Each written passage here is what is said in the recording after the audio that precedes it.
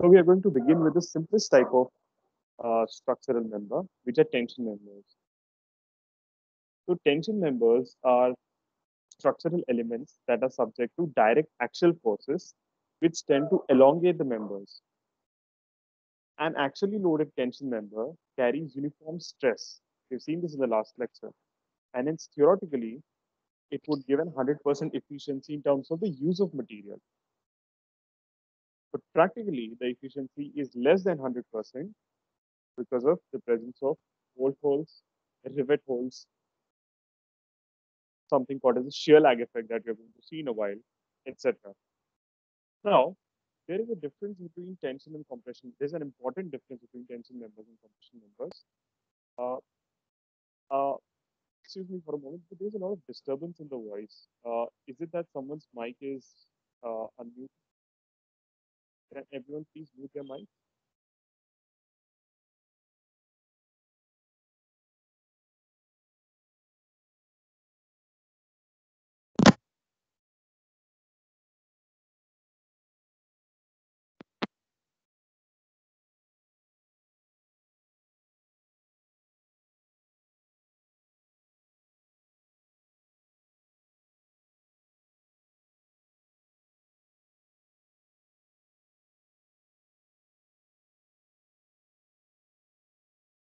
You see that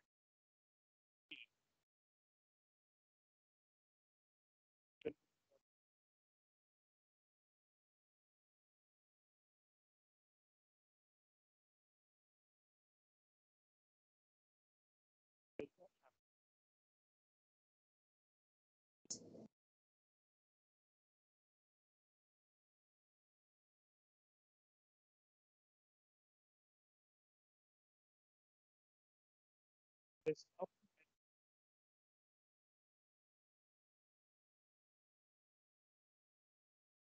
like that.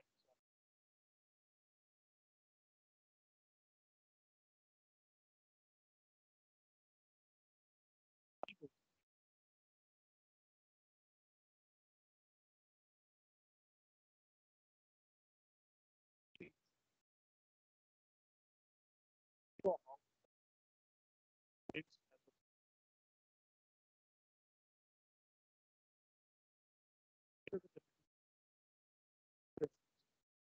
angle.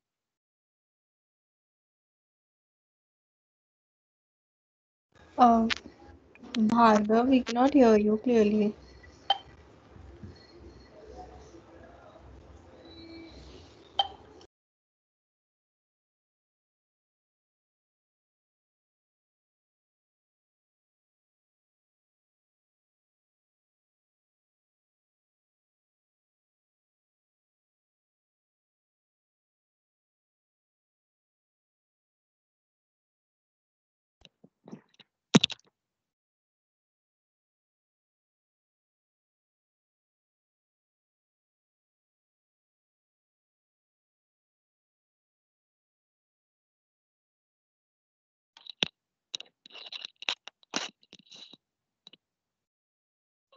Is it better now? Yeah, we can hear you now.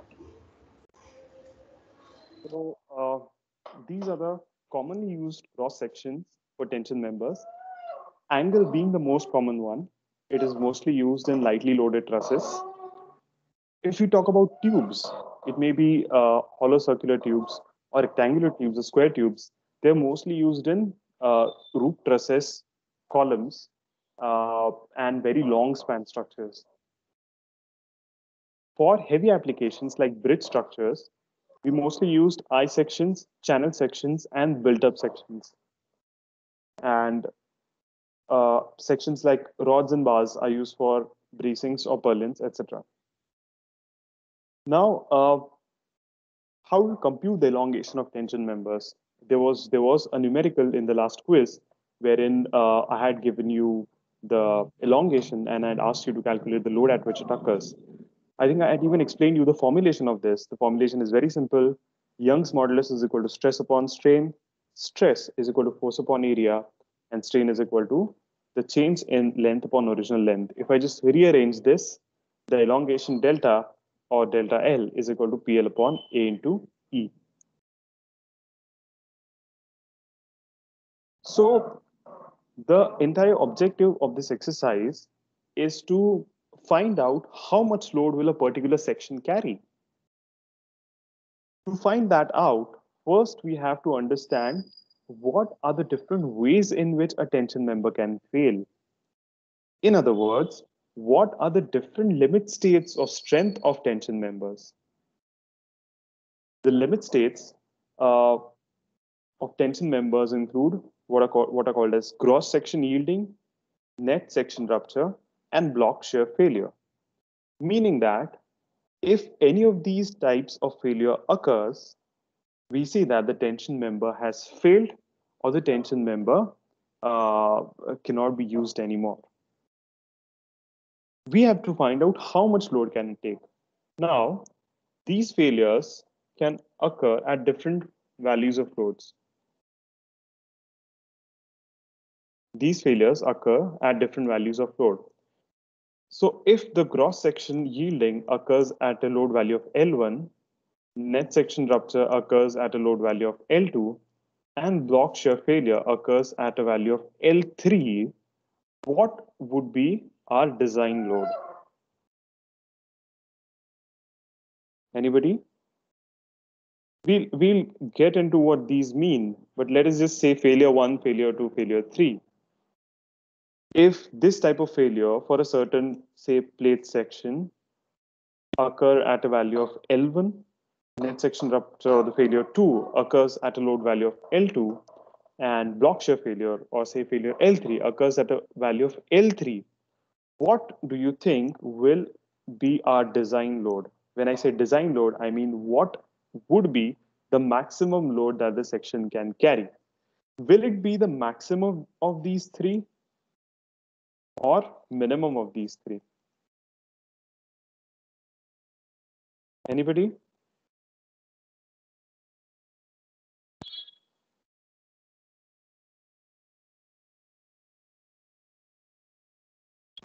The maximum. The maximum. Okay. Any other thoughts on this? Maximum or minimum?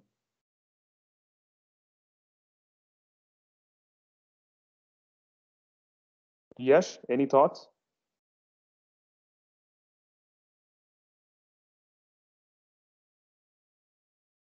Yes. Are you there?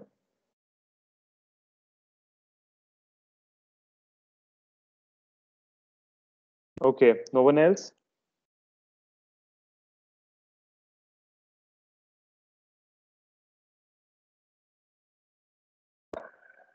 So this L would be the minimum of L1, L2, and L3. That is because we see that the member has failed when any one of these have occurred, and any one of these would occur at the lowest value. Say if L2 is lowest of L1 of these three, L2 would occur first, or the net section rupture would occur first, and we would say that the member has failed. And therefore, our design load would be the minimum of these three values. Is it clear? We always underestimate our capacity. This we are talking about capacity. And when I say L1, it means that it has a capacity of L1 before it can undergo gross section yielding. When we are talking about capacities, we always underestimate capacity, and therefore we have to look at the minimum of these three. Is it clear? Are you still in a submission mode?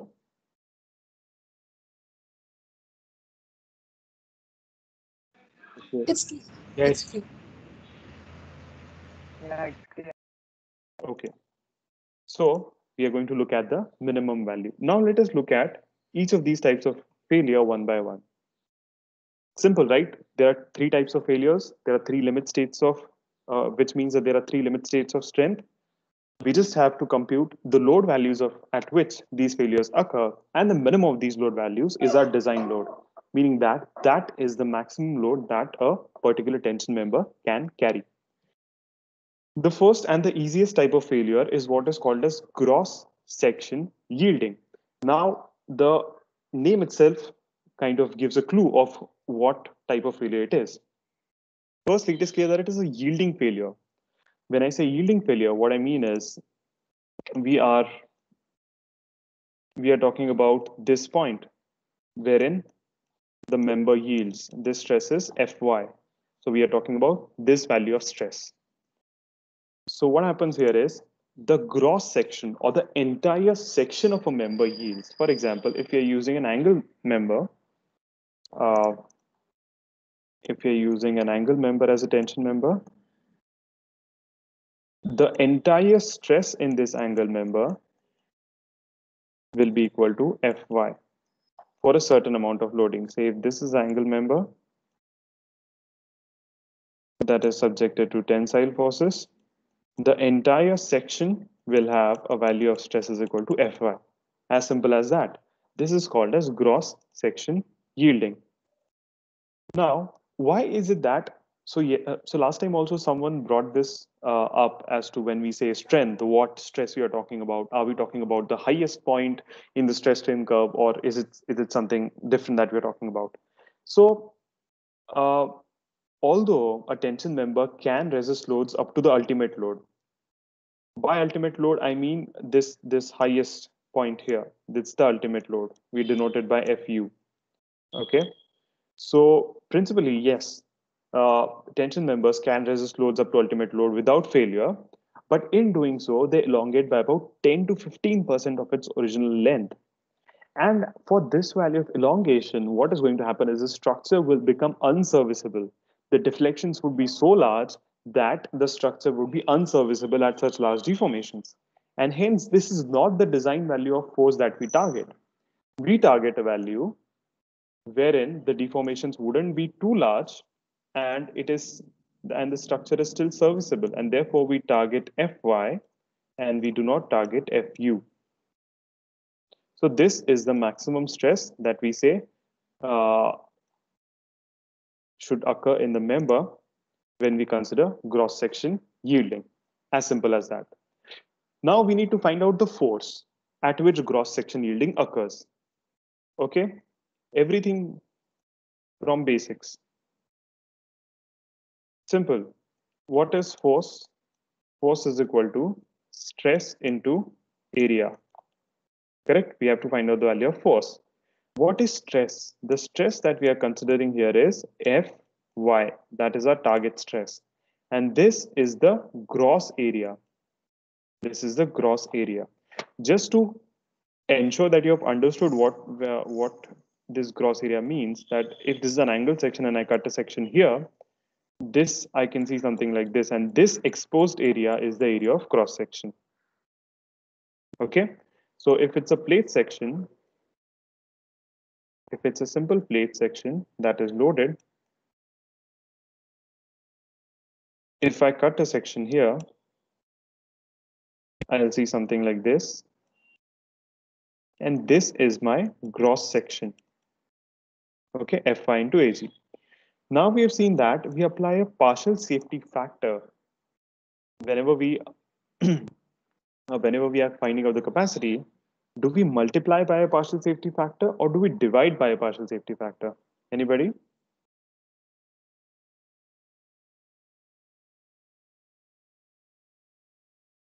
If I this is the nominal force. If I want to find out the design force, should I divide it by a partial safety factor or should I multiply it by a partial safety factor? Multiply. Okay. If I multiply it by partial safety factor, what will happen is I will overestimate the capacity. If the nominal capacity is say 100 kilonewton, okay, if I multiply it by a partial safety factor, say 1.1, I would say that the member fails at 110 kilonewton. What I have done in this process is I have overestimated the strength. Do we overestimate the strength? No. What do? We overestimate the loads and we underestimate the strength. And therefore, the right way of doing it, this would be if I have a nominal strength of 100 kilonewton, I will divide it by 1.1 and then I will get the value of 90 point something. And this would be my design strength. Clear? So I will divide this by partial safety factor, say gamma. And this is the kind of formulation that we see here. The notations are a little different. Every notation means something. The notation that is used for T means tension, and DG means uh, gross section yielding. So D stands for design, and G stands for gross section yielding. So TDG is equal to AG that we just saw into Fy upon gamma M0. Now this gamma M0 is the partial safety factor for failure in tension by yielding. If I just go back to the presentation that we saw last time,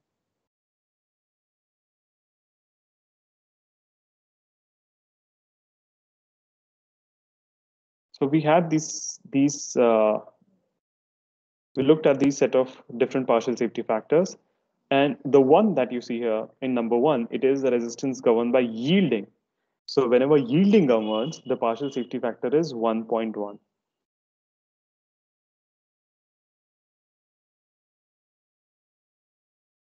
And therefore, the formulation now comes out to be Ag into Fy upon gamma M0, where the value of gamma M0 is 1.1. Is it clear? This is the simplest formulation that we are going to see in this course. Next is, are we on the same page until here? Any questions? Anybody? No questions? Okay, moving ahead. So the next type of failure or the next limit state of strength in tension members is what is called as net section rupture. Now, a tension member is connected to the main member or other members by either bolts or welds. When connected using bolts, naturally, tension members have holes. Any questions? And these holes reduce the cross-section area. And this reduced cross-section area is called as the net area. Okay? Uh, to just put it into a picture,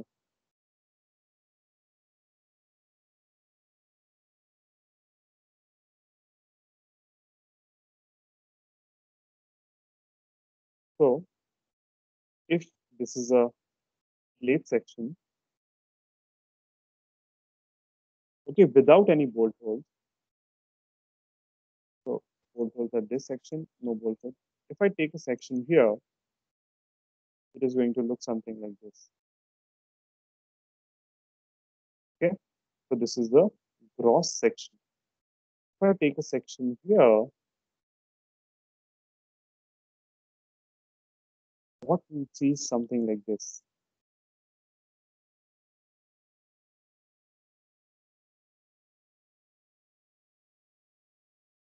Okay, so these are the bolt holes.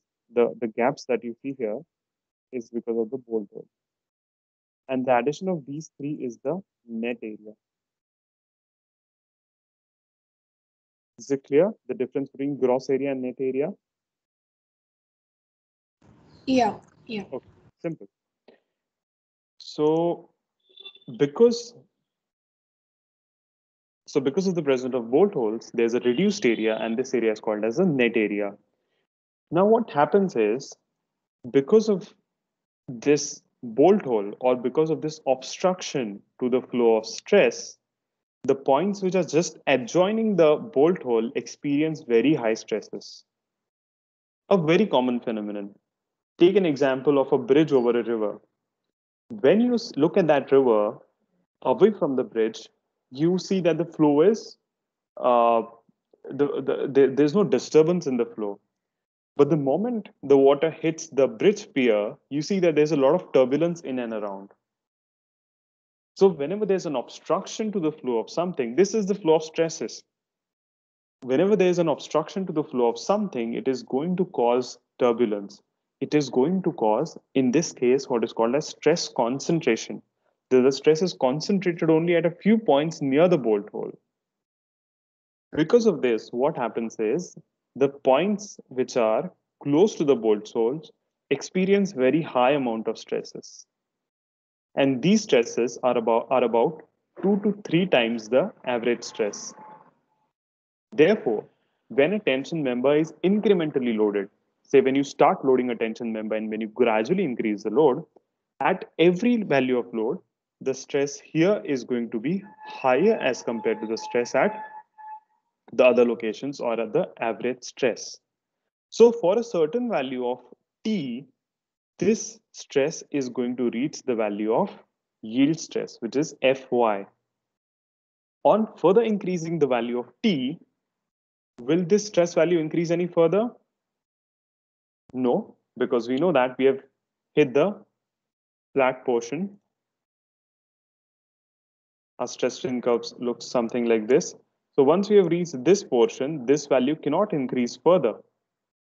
Okay. So what happens is this the stress at this level remains at the value of Fy and the yield spreads outwards, which means as we're increasing the value of T, this section is going to experience an incremental yielding. The yielding is spreading outward. And at a certain value of T, the entire net section has yielded. Okay. Please note that for this value of load, the other section is still elastic. It has not reached the value of Fy. So when you further increase the value of T, deformation increase and this section, this particular section breaks or this particular section ruptures. And this type of failure is called as net section rupture. Okay. To understand it, how now again this sample has tensile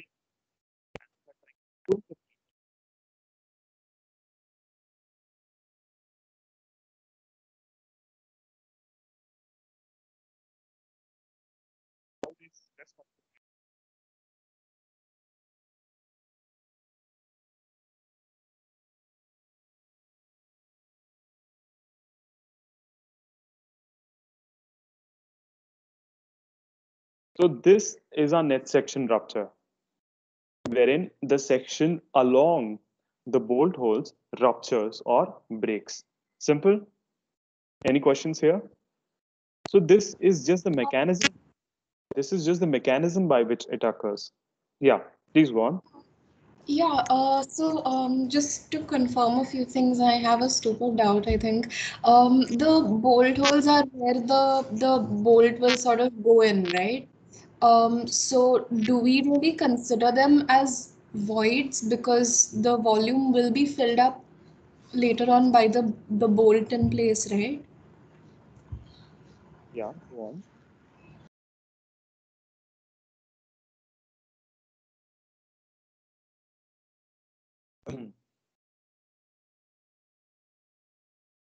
Just a minute.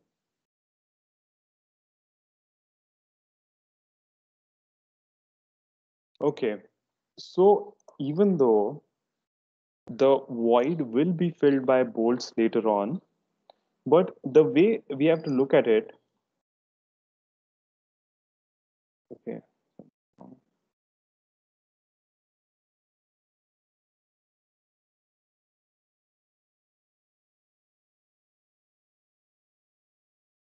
okay.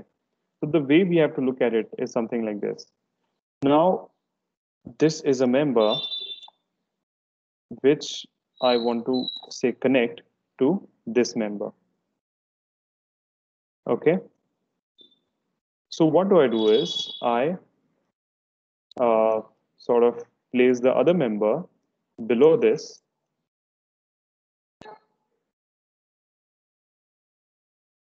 such that this looks something like this.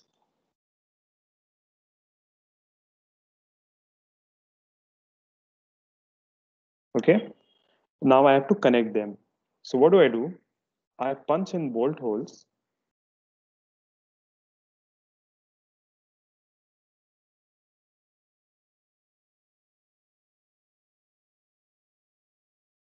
something like this. Okay. And now this section is under tension, or this member is under tension, and this tensile force has to be transferred from this member through the bolt hole to this member. Okay. So at this particular section,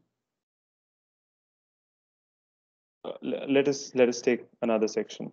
Say at this particular section, the total amount of force that is to be carried is T. Okay, because it is subjected to T, and it has an area of AG. At this particular section, the total force is still T, but the area of the plate which is carrying this is only the net area.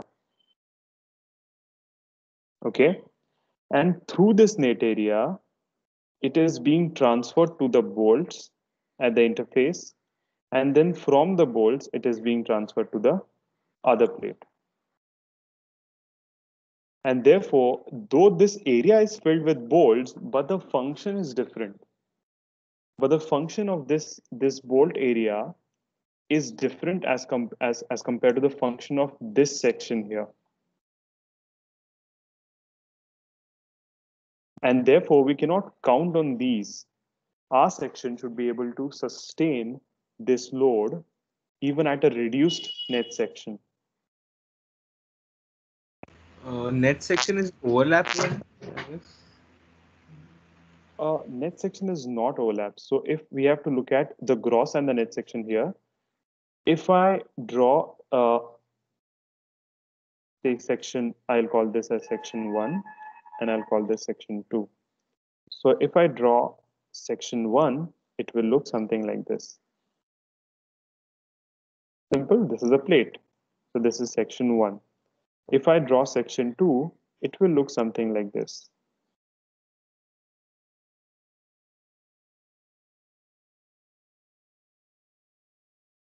This is section 2.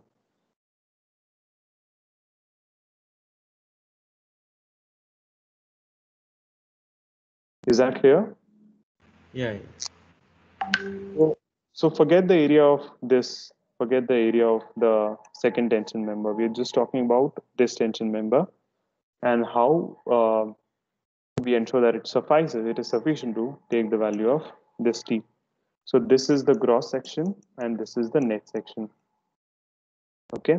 Did I answer the original question? Who asked that question? I did, yeah. Yeah, I've understood now. Thank you. It was a good question. I hope I answered that question. Okay. Did, thanks. Yeah. So this is how net section rupture occurs. Okay. At a section along bolt holes. Let us look at the formulation again. Very simple and very similar to cross section yielding. Um,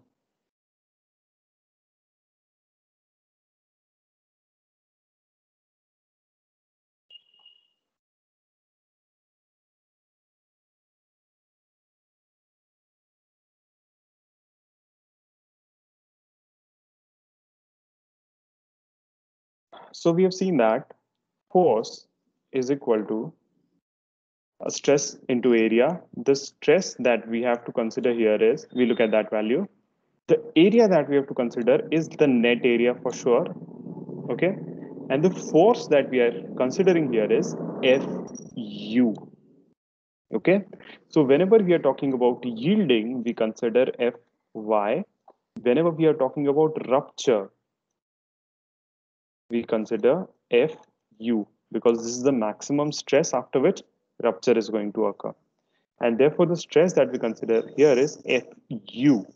Then the net area and the partial safety factor here is gamma M1. Again, referring to the last presentation, if you look at number 2, the resistance that is governed by number 3, resistance that is governed by ultimate stress, which is gamma 1, is 1.25. Is 1.25. Therefore, this formulation is something like this: FUAN upon 1.25. There's one more factor here. Now, if we look at the yield stress,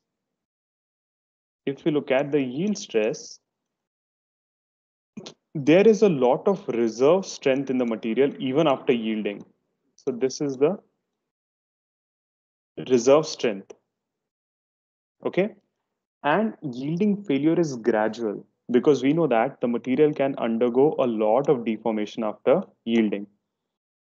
But if we are considering the ultimate stress, there is no reserve strength after that.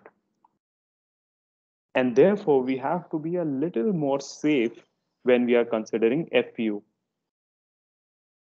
To give it that extra cushion, what we do is we multiply this by a factor of 0.9.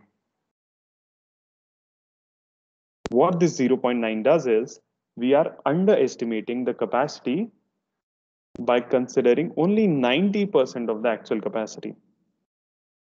Okay, so this 0.9 factor is to give an extra cushion because the ultimate stress, after ultimate stress, there is no reserve strength in the material, one, and this type of failure is a sudden failure. The way you just saw it, it just ruptures suddenly, and therefore to give it an extra cushion, we use the 0.9 factor, and that is what we see in the formulation.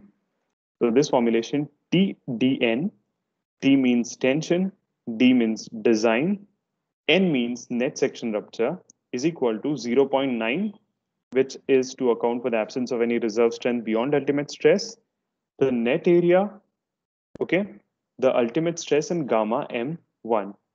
Now, this formulation is valid only for plates. Okay, this formulation is valid only for plates. Now, the natural question is, how do we compute the value of AN? We know how to compute the value of AG. It is simply width times thickness. How to compute the value of AN? Okay. So, uh, again, going to our sections.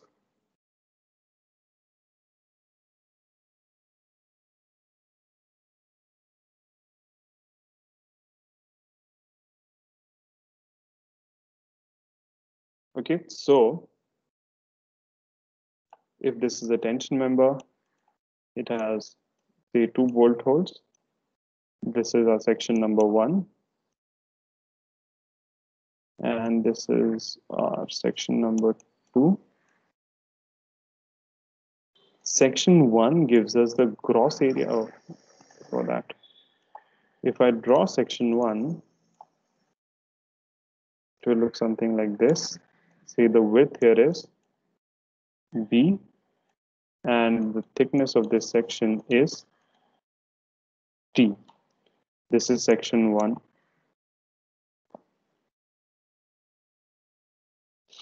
And this section 2 is something like this. This is section 2. So AG is B times T. Okay. Now AN is the gross area minus area that we have lost here. So I'll just shade this area.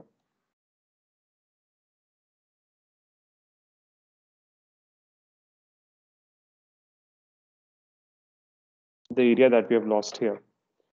Can someone tell me what this area is? If, say, DH is the diameter of bolt hole, what is this area? DH into the thickness of the plate into Yes. 2. Yes. So it is equal to N times DH times T. Okay, where N is the number of bolts. This is equal to BT minus N times of DH times of T. So this is equal to B minus N times of DH into T. Simple. And this is the formulation that we see here. AN is equal to the total width minus N times the diameter of bolt hole times the thickness. B is the width of the member. DH is the diameter of hole.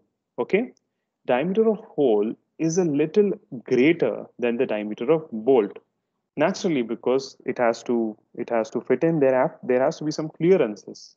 So the diameter of the bolt hole is equal to diameter of bolt plus clearances. Now, what are these clearances?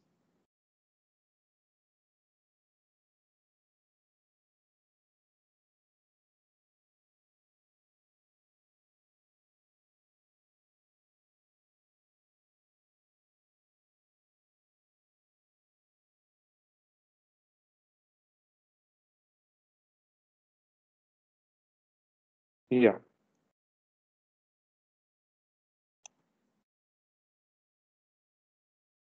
So this is a table number 19 of IS 800, which gives us what should be these clearances. So if the diameter of the bolt is 12 to 14 mm, uh, okay, for a moment, just forget this portion. Don't look here. Okay, just let us consider this. So if the diameter of the bolt is 12 to 14 mm, the clearance should be 1 mm. If it is between 16 to 22 mm, the clearance should be 2 mm. If it is larger than 24 mm, it should be 3 mm. So the larger the diameter of the bolt, the larger is the clearance that is required. Okay, so the diameter of hole is diameter of bolt is diameter of bolt plus whatever is the clearance. It might be 1 or 2 or 3 mm. So please note this. So diameter of hole is a little different from the diameter of bolt. So clearance is just offset kind of uh, larger Sorry. than the hole should be like 1 mm larger than bolt if it's Yes. Yes. 12 mm diameter. Okay.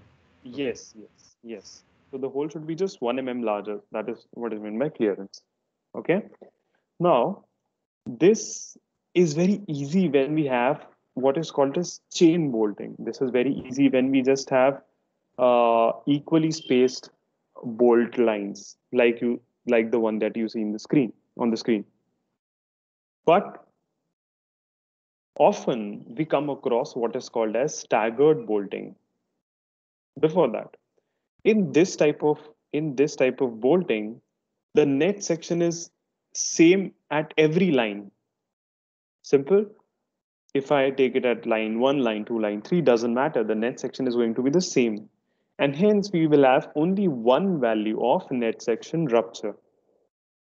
If we go to something that is called as staggered bolting, wherein there is when the bolts are staggered to each other, like the example that you see on screen, there are different possibilities for the net section.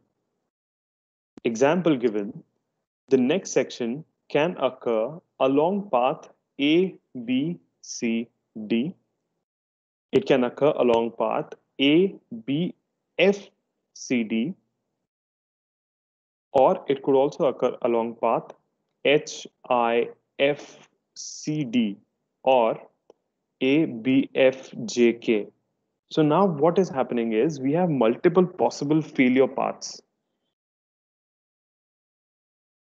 So the actual value of AN that we will consider will be the path that gives us the least value of AN. Yeah. Any questions? Okay. So our failure path here, there are multiple possible failure paths. The path that we are interested in is the path that gives us the least value of AN, right? Because the failure is most probably going to occur where the value of an is minimum, right? Meaning that the failure will occur along a path that offers least net area. Simple. So now we just have to find out, okay, I know how to calculate the value of net area when there is a straight bolt line. But how do I find out a net area when I have to go along a staggered path? So there's this formulation given by the code to find out the net area in case of staggered bolting. Let us look at this. We are familiar with the first two terms, that is b minus n times of diameter of hole. Okay. What happens is because of staggering, the path gets some extra length to travel here.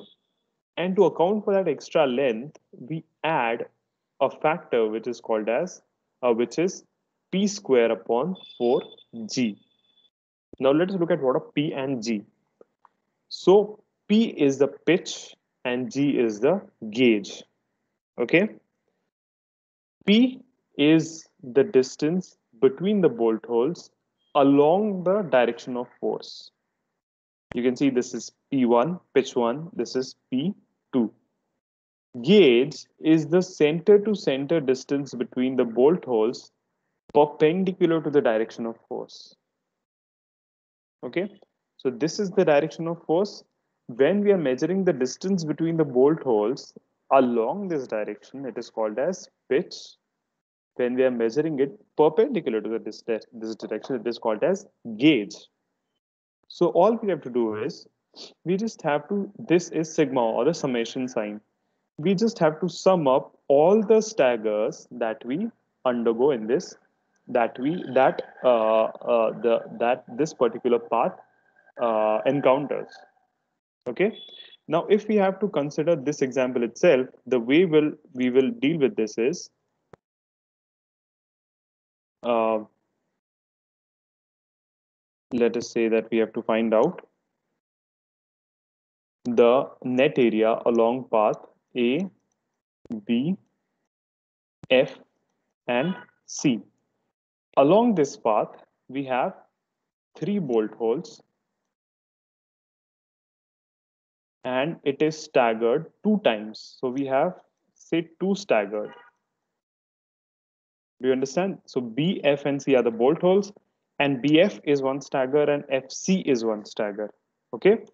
So the net area in this case would be, the net area is B, which is the total width. B is the total width minus n times of bolt diameter. The number of bolts is 3, therefore 3 times of diameter of bolt hole. Now we have 2 staggers here, okay? Stagger 1, stagger 2. So stagger 1 gives us P1 square by 4 times of G1, because the pitch corresponding to that stagger is P1 and the gauge is G1. So 4, P1 square by 4G1 plus we have another stagger P2 square by 4 times of G2, and you multiply this entire thing by the thickness. Okay. If I have to, uh, uh, sorry, I made a small mistake here. This is P1.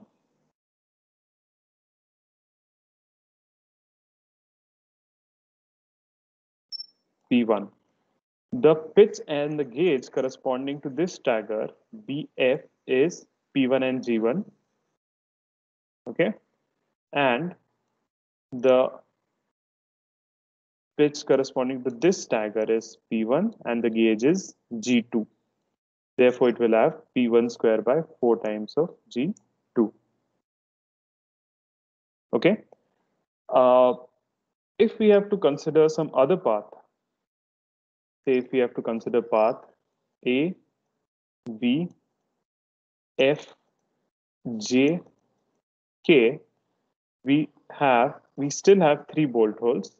which is B, F, and J. Therefore, the number of bolt holes is 3. And we still have two staggers. The first one is BF, the second one is FJ. So this is correct. The net area in this case is B minus 3 times of diameter of holes because we have three holes. Corresponding to the first stagger, the pitch is P1, gauge is G1, therefore P1 square by 4G1 is correct. But here, corresponding to the second stagger, the pitch is P2 and the gauge is G2. Therefore, we will have P2 square by 4G2. This is how it works. This will get clearer as we solve some numerical examples. See, it has been, I believe that this portion, like from today's lecture onwards, we are going to look at all the topics that involve solving numerical examples. And I believe this is the part that most of you find challenging, or you're very comfortable with theory when I ask you to write answers to say describe this, describe that. You can use all your creativity to do that. But this is something where you should know specifically how to do it. This is where your guesswork does not function.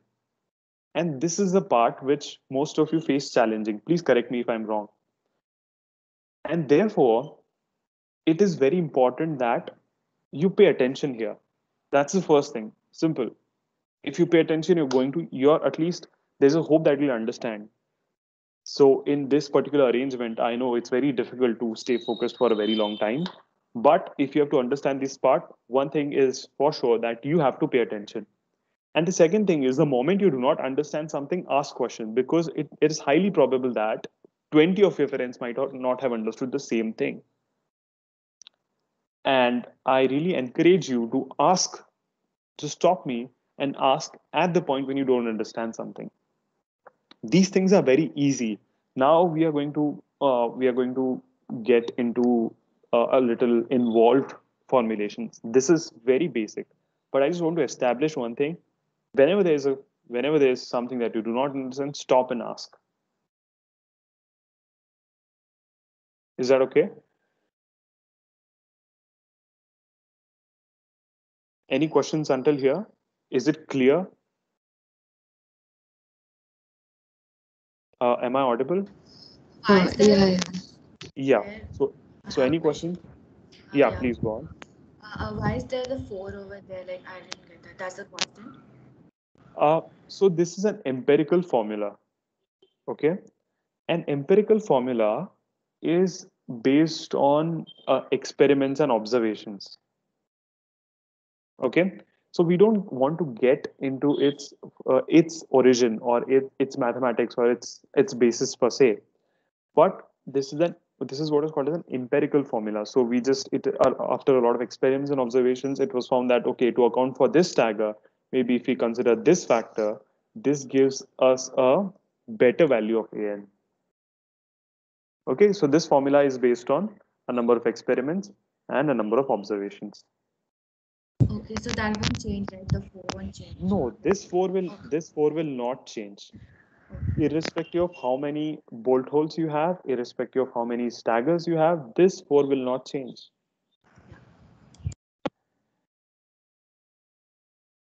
Any other questions? Okay, so this was the net section rupture for plates. Simple. Moving on, the net section.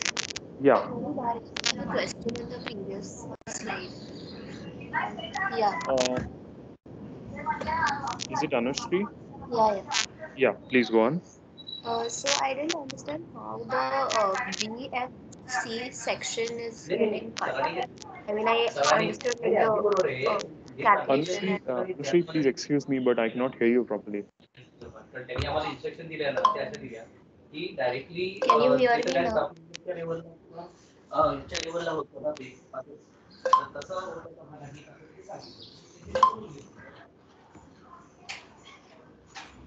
Yeah, please go on. Hello? Yeah. Yeah.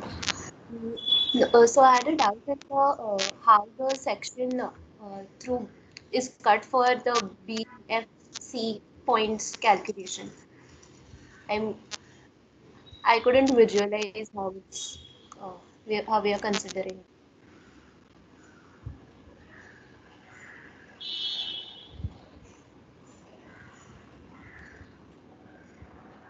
So a section, do you mean a section through A, B, F, C, D? Yeah. Okay.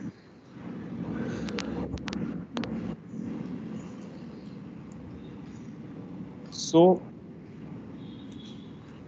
the failure or the rupture that would occur along this path would look something like this.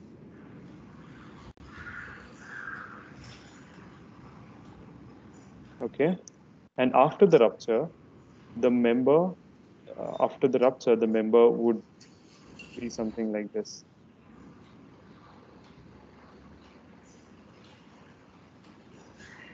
Okay.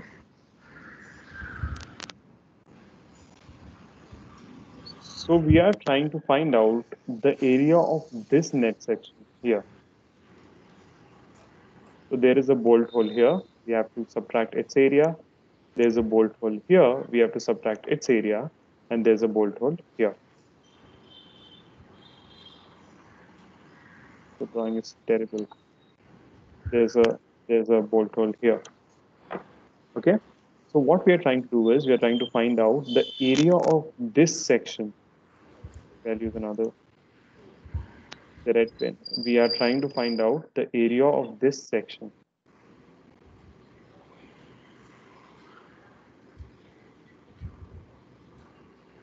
Okay. Is this what you're asking or is this something else? Yeah, actually, I couldn't visualize the sectional plane as such. So right now, I mean, is it like a very staggered section that we are cutting?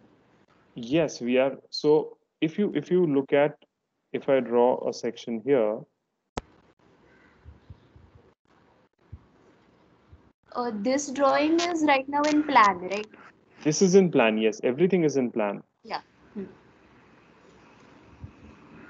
So do you understand how it will look like if we cut a section here? Yeah, yeah. Okay, so it's a staggered section that we are cutting Yes, along it's a the path. staggered section. Yes, along the path. So this is a failure. This is a section along the failure path. Okay, and this Okay. AN is the area of this red line times thickness that you see.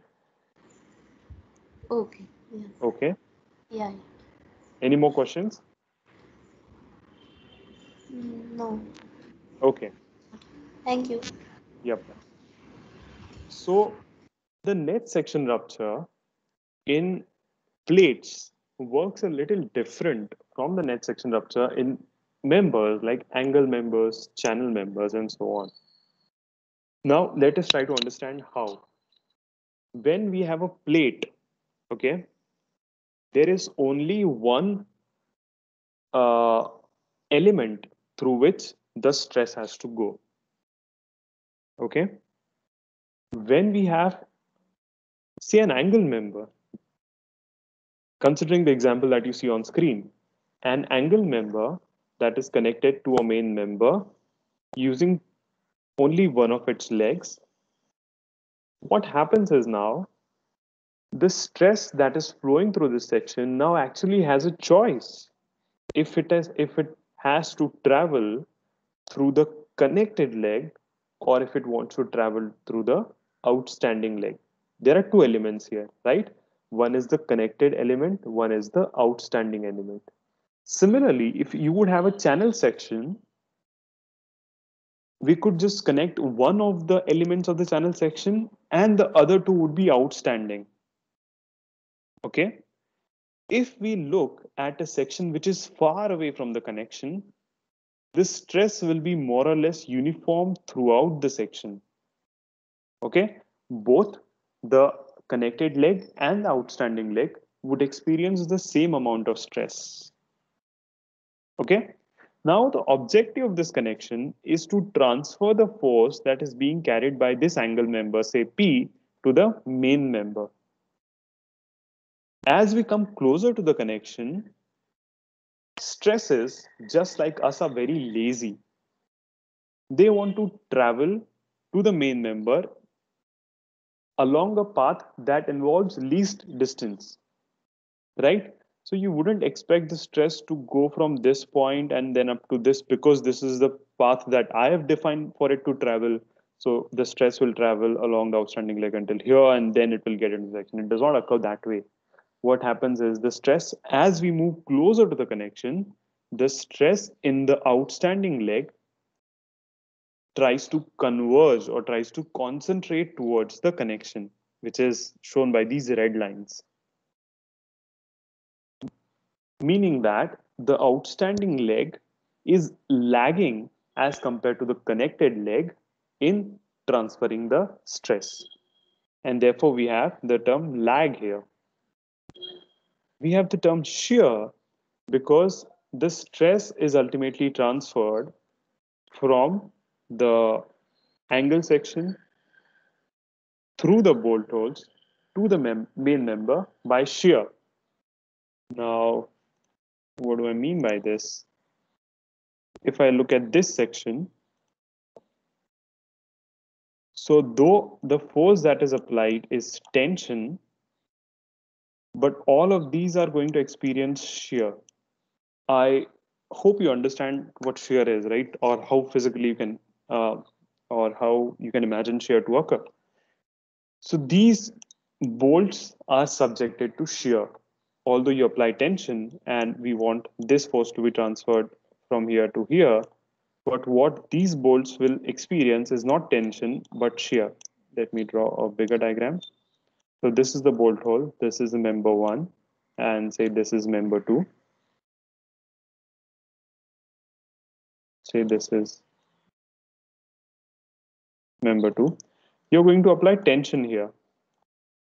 Because of this tension, this bolt is going to be pulled here and it is going to be pulled here. This action is called as shearing action, right? So this action, wherein if I just look at this portion, we are trying to shear the bolt, right? And therefore this effect is called as shear lag effect, meaning that the outstanding element is lagging in transferring the stress to the main member through shear. This is called as shear lag.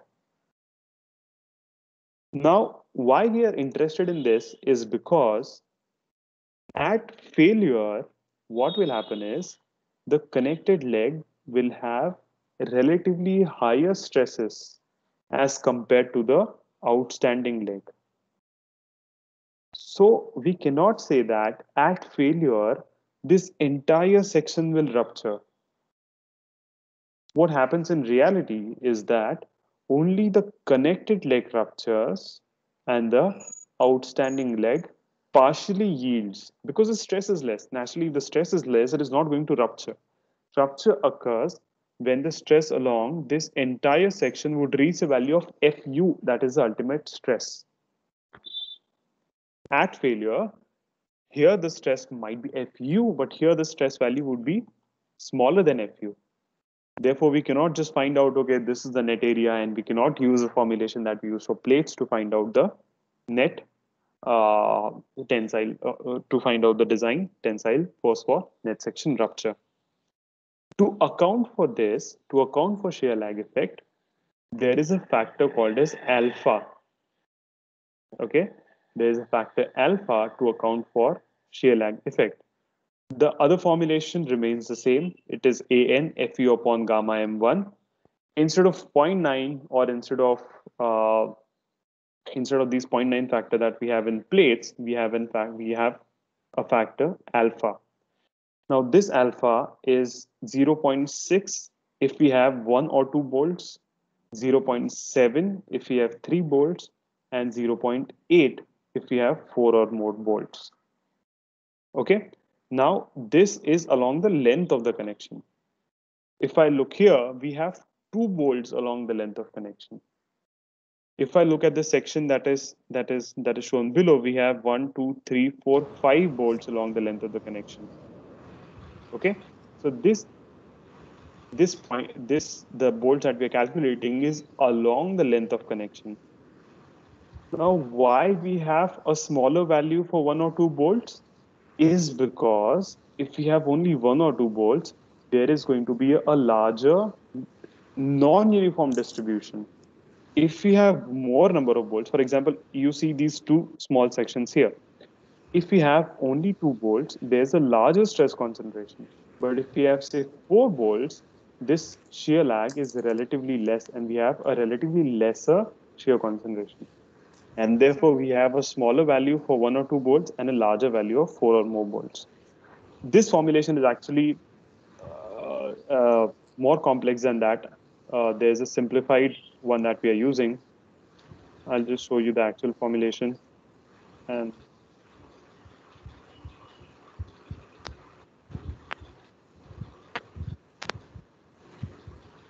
uh, I think someone's mic is not mute. Could you please mute it? Okay. So this is the actual formulation. So it's so this particular formula has two terms. So this is for the connected leg. This is the formula that we are familiar with now because connected leg ruptures, you establish this. And this is for the outstanding leg. Now, to avoid getting into a lot of data, what I've done is I've used the simpler formulation that the code gives. Since we want to keep it as simple as possible, we have used the simple formulation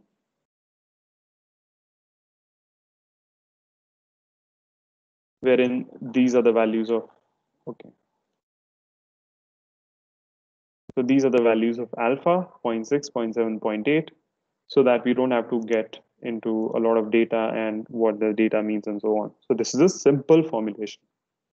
The actual formulation is relatively complex. Okay. Any questions here? Is it too heavy to understand?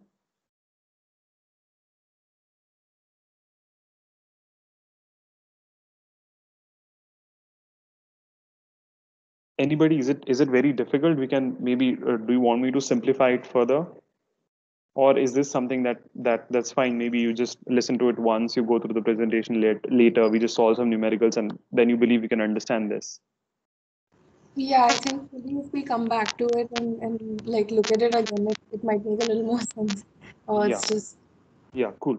But pay attention. If you miss out on why these terms are the way they are, it's going to be difficult to remember those. See, it's very easy to remember something. It's very easy to remember the value of the this formulation when you know that it is simply based on force is equal to stress into area. So, okay, what stress to consider? What area to consider? It is this type of failure. So, what factor will come into picture? It is very easy when you understand it this way rather than just mugging up the formula. So, pay attention. The third type of failure is what is called as block shear failure. Again, it's in the name. The entire block of the connection sort of ruptures away from the connected member. The entire block as a whole is rupturing away. Now, this type of failure normally occurs when thin members are connected by very strong bolts, or when the pitch and gauge are very small, or the edge distance is not sufficient. Okay, so that is when the block shear failure occurs. In this type of failure, now in the failures that we have looked before, in gross section yielding, the entire section yields. The entire section is in tension. In net section rupture, the entire section ruptures. The entire section is under tension. In block shear failure, so if this is the failure path, these two, okay, let me mark it.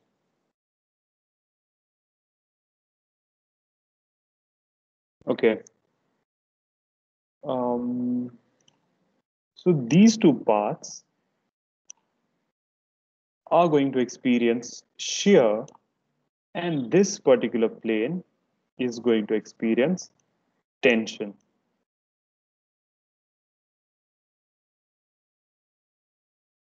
Okay, because this plane is being sheared off.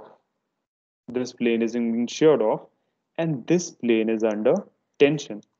So even though what we applied is tension, but at failure, the planes which are in the direction of the force are going to experience shear, and the planes perpendicular are going to experience tension. Okay. So the failure path, along the failure path, we have tension on one plane and shear on the perpendicular plane. This is another way, this is just a perspective of how a block shear failure would look like. So this entire section, entire block of the connection has sheared off. The same thing has happened here. Now, in the first type of failure, the entire section was yielding. In the second type, the entire section ruptured. In the third one, wherein we have tension as well as shear, what plane yields and what plane ruptures depends upon how much is that section participating in transferring the load. Okay, just pay attention for a moment, you'll understand this. If you look at the diagram that you see on the left side, okay, so we have a larger tension plane and we have a smaller shear plane. Okay, so if I apply a tensile force T, a larger portion of this force is going to be transferred by tension, because there's more area, there's a larger path, right? So a larger amount of this T would be transferred through tension and a smaller would be transferred through shear. Okay, if you look at the diagram on the right, wherein now the bolt holes are placed close to each other, because of which we have a smaller tension plane and we have a larger shear plane. So when we apply a tensile force of T, a smaller portion of this T is going to be transferred by tension and a larger portion of this T is going to be transferred by shear. Okay, established? Now, why do we want to understand what is small and what is large? On the left side, the tensile plane or the plane under tension will transfer a larger amount of force, meaning the tensile plane would experience larger stress as compared to the shear plane. Meaning, at failure, the tensile plane will rupture and the shear plane will yield. To understand how the stress is going to look at failure, is at failure, the tensile plane will have a stress of Fu, because it is transferring a larger portion of the force. Therefore, it is going to experience a larger stress. And these shear planes are going to have a stress of Fy. So the tension plane ruptures and the shear plane yields. That is wherein we have the first possibility of block shear failure. It is rupture along the tension plane and yielding along the shear plane. Okay. Diagram on the right, tension plane is smaller as compared to the shear planes. Therefore, at failure, the shear plane are going to experience the ultimate stress and the tension plane is going to experience the yield stress. That is where we have the second possibility, wherein the rupture along shear planes. Okay, rupture is associated with ultimate stress. Yielding is associated with yield stress. So rupture along the planes and yielding along the tensile plane. So these are two subconditions in block shear failure. Okay. I know this particular portion might be a little heavy to understand, but let it sink in. Let us look at the formulations. Let us solve a couple of examples, and definitely this will become clearer. Okay. Nobody is going to ask you why do we use this formula. Okay. So nobody is going to ask you why we use this formula. But if you understand how this formula has come, it's easy to remember it. Okay. It's easy to remember it. So the first two formulations were very easy. The first one was the easiest. Second one involved one more step. The third one is a little more involved. To look at how block shear failure, say just animation of how block shear failure occurs.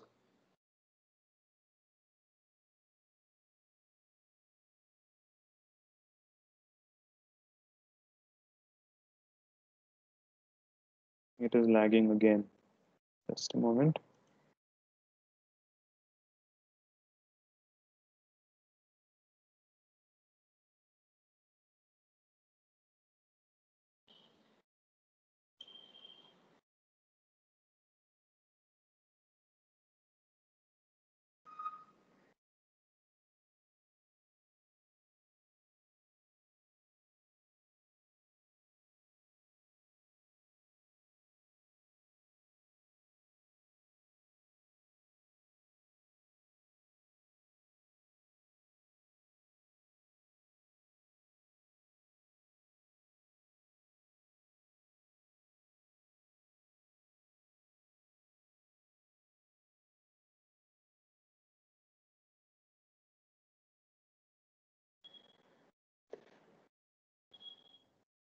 There are different possible failure paths here. There might be a path wherein the connection goes with the connected member. There is a possibility wherein the connection stays with the main member, and so on. So there are different. It just shows the different possible paths. Just to play it again, the first one is wherein the connection has stayed with the main member of the gusset plate. Again, in the second one, only the central portion of the connection, only the central portion of the connected member has gone away. The third possibility in which the connection goes with the connected member.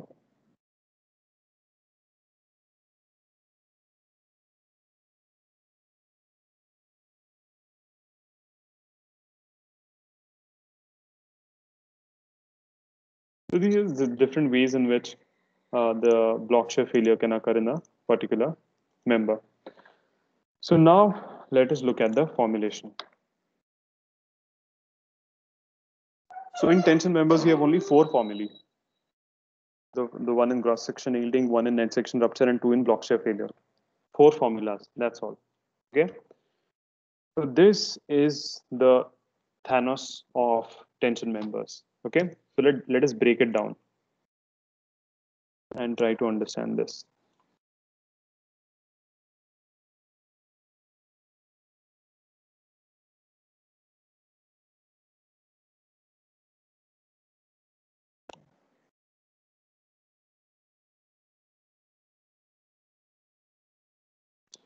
Okay, so the first type is wherein uh, there's a rupture along the tension plane and yielding along shear plane.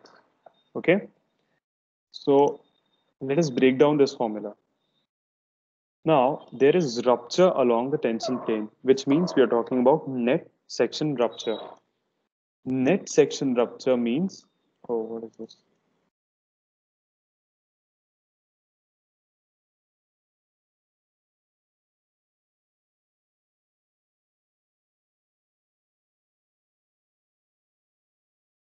Okay, so net section rupture means FU. Net section rupture means, let's start again. So net section rupture means the net area, the ultimate stress, gamma M1 and 0.9. Okay, so net section area. Here, the net section area is along the tension plane, therefore we will just add a suffix T here. Okay, now gross section yielding. Gross section yielding. So it is gross section, therefore we use AG, gross section.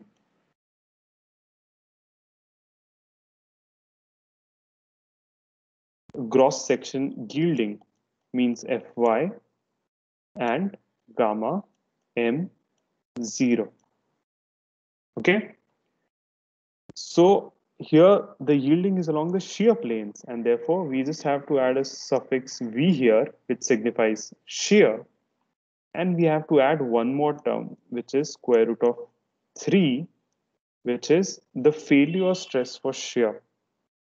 Meaning, if you're talking about tension, the yield stress is Fy, the ultimate stress is Fu. Talking about shear, the yield stress is Fy upon root 3, and this is Fu upon root 3.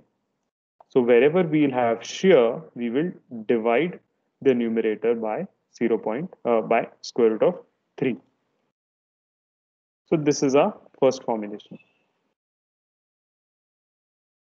Okay, wherein we have uh, yielding in shear and rupture in tension. First formulation. Second formulation, wherein we have rupture along shear and yielding along tension. Okay, rupture along shear. When we are talking about rupture, we are talking about net area, ultimate stress, and gamma M1 and 0.9. 0.9 is because we do not have any reserve strength.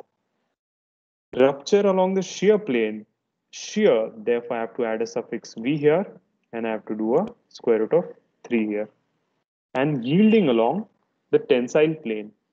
So this is yielding. Yielding means AG, yield stress, and gamma M0. This is in tension, therefore we need to add a suffix T here. Since this is yielding, there will be no 0.9 here. And this is how we get these two formulae. Any questions? I still have confusion like when the specific yields and when it ruptures the joints and the base. Uh, so what The confusion do you have? one was wide one and one was a bit elongated one. Okay, this one, right? Yeah, yeah. Okay, so okay. Uh, Before that, any questions in this formulation? Are we clear here? How each of these terms have come? Okay, great. So we'll just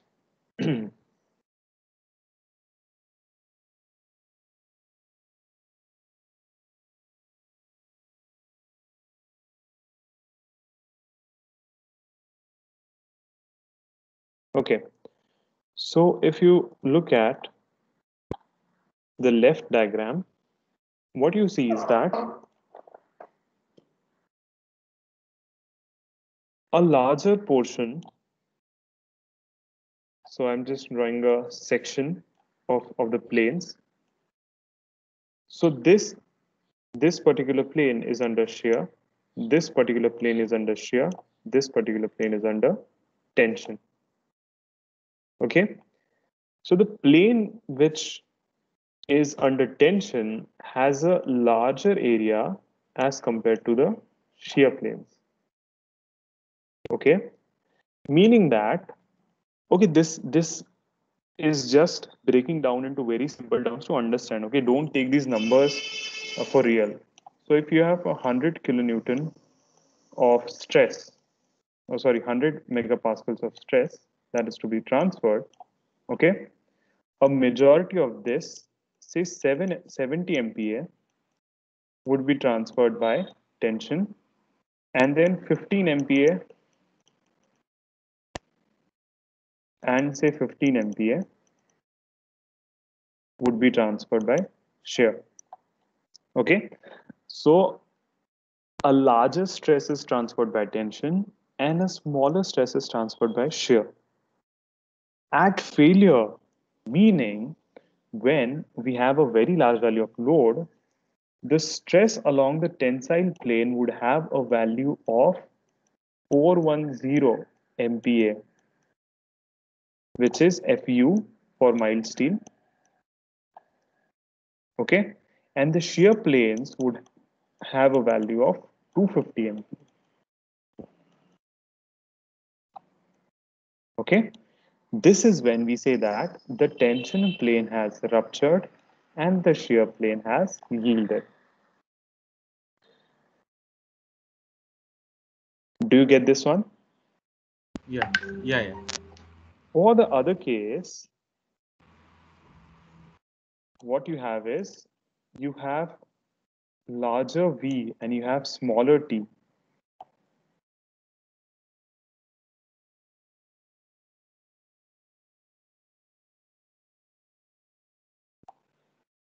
You have larger t, larger V and smaller t, which means a significant portion of this stress would be transferred by shear.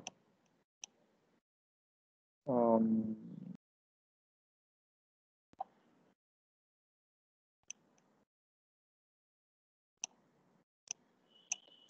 a significant of this stress is transferred by shear and a smaller portion is transferred by tension. At failure, the stress here would be Fu is equal to 410 MPa, and at failure, the stress here would be 250 MPa for mild steel. And that is when we say that tension has yielded and shear has ruptured. Okay, Yeah, yeah. therefore, we use the rupture formulation for these planes and yielding formulation for this plane. Is that clear? Yeah, it's clear. Any more questions? Okay, so we just have to use a lowest value. We have three values: TDG, TDN, and TDB. We just have to use the lowest of these.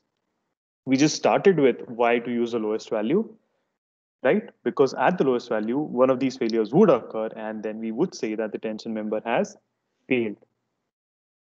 Okay, just calculate these four values per se because block share will have two values. Calculate these four values. Whatever gives you the lowest value is the mode of failure that would occur. Okay. Now, just to look at some miscellaneous elements that I mentioned while explaining this, but maybe perhaps you do not know what they mean. The first one is what is called as a gusset plate. So the orange member that you see here is what is called as a gusset plate. It is a plate which is used to connect the secondary members to the primary members, or say beams to columns or chord members to column members.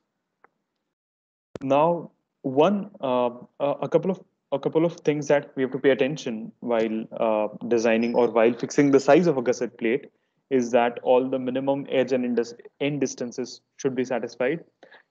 And the second one is that the line of action of all the members should be directed along a single point. As you can see on the sketch on the right, the line of action should be at the same point, and only that is when the member will be under uniaxial tension. If they do not meet at the same line, what will happen is there are going to be some secondary moments. So simple consideration. Now, just to give an example of how this is done, so this is just a video that a friend of mine sent from a site that he was working on, wherein this is how there's no gusset plate per se, but then just to show you as to how the members are, how is it ensure that the members are concentric, or how is it ensure that the members meet at a single point?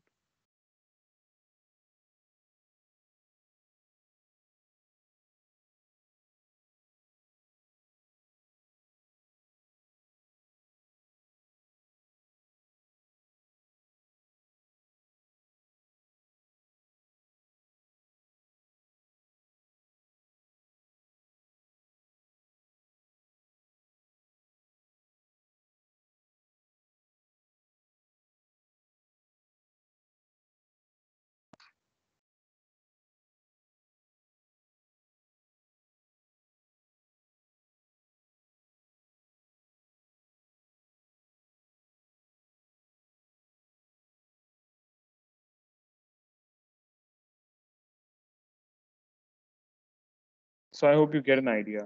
I'll just pause it here. Yeah, someone had a question.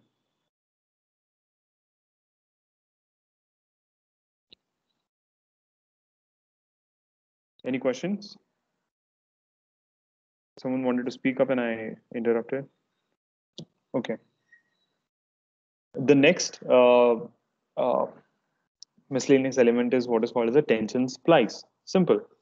When we have to connect two members, and that situation occurs when the length of the member is lesser as compared to, say, the span, or uh, the length of the element is less as compared to the length of the member.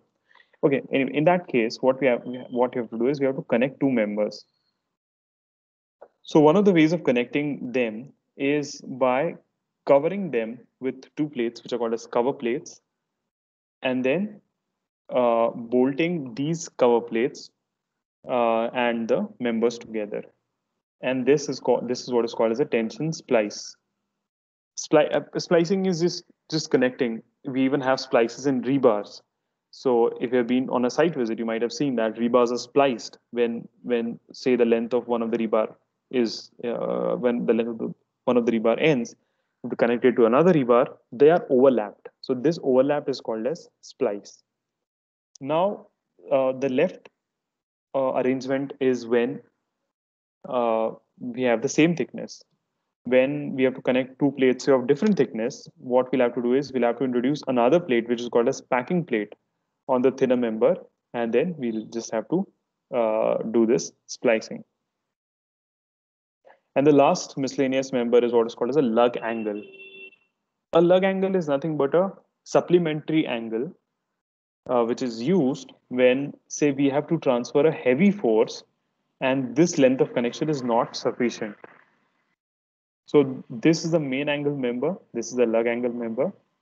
In the absence of the lug angle member, the entire force in the main angle would have to be transferred, say, through this length of connection to the gusset plate.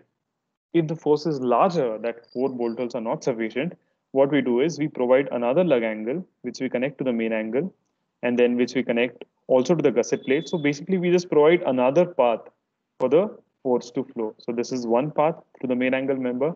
This is another path to the lug angle member. So basically, with the use of lug angle, what we can do is we can reduce the length of this connection. For example, in the absence of lug angle, if the connection required, say 7 bolts, and that length in the gusset plate, with the lug angle, the length of the connection is considerably reduced. So it saves gusset plate length, but it needs additional bolt length. So these are just the miscellaneous members that I wanted to discuss. So with this, we have uh, looked at very basics of tension members. What are tension members? Why are tension members the most efficient members in terms of material use? What are different modes of failure in a tension member? And how to calculate what is the maximum force that a tension member can carry. Now, I believe every year there is at least there is a question from tension members which carry 10 marks. Okay, so this chapter would help you answer this question. And I personally think that this is the simplest uh, topic, or this is the simplest question that you will face in the exam. So any questions here?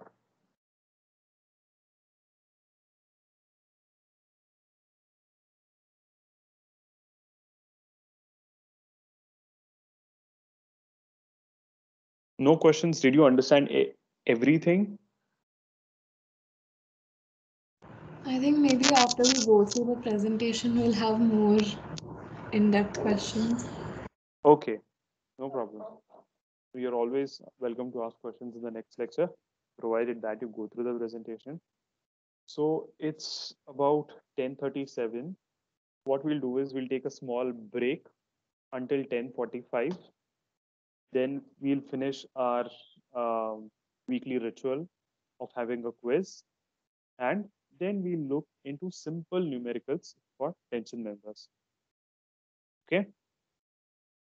Do you need a break, or is it okay if we continue?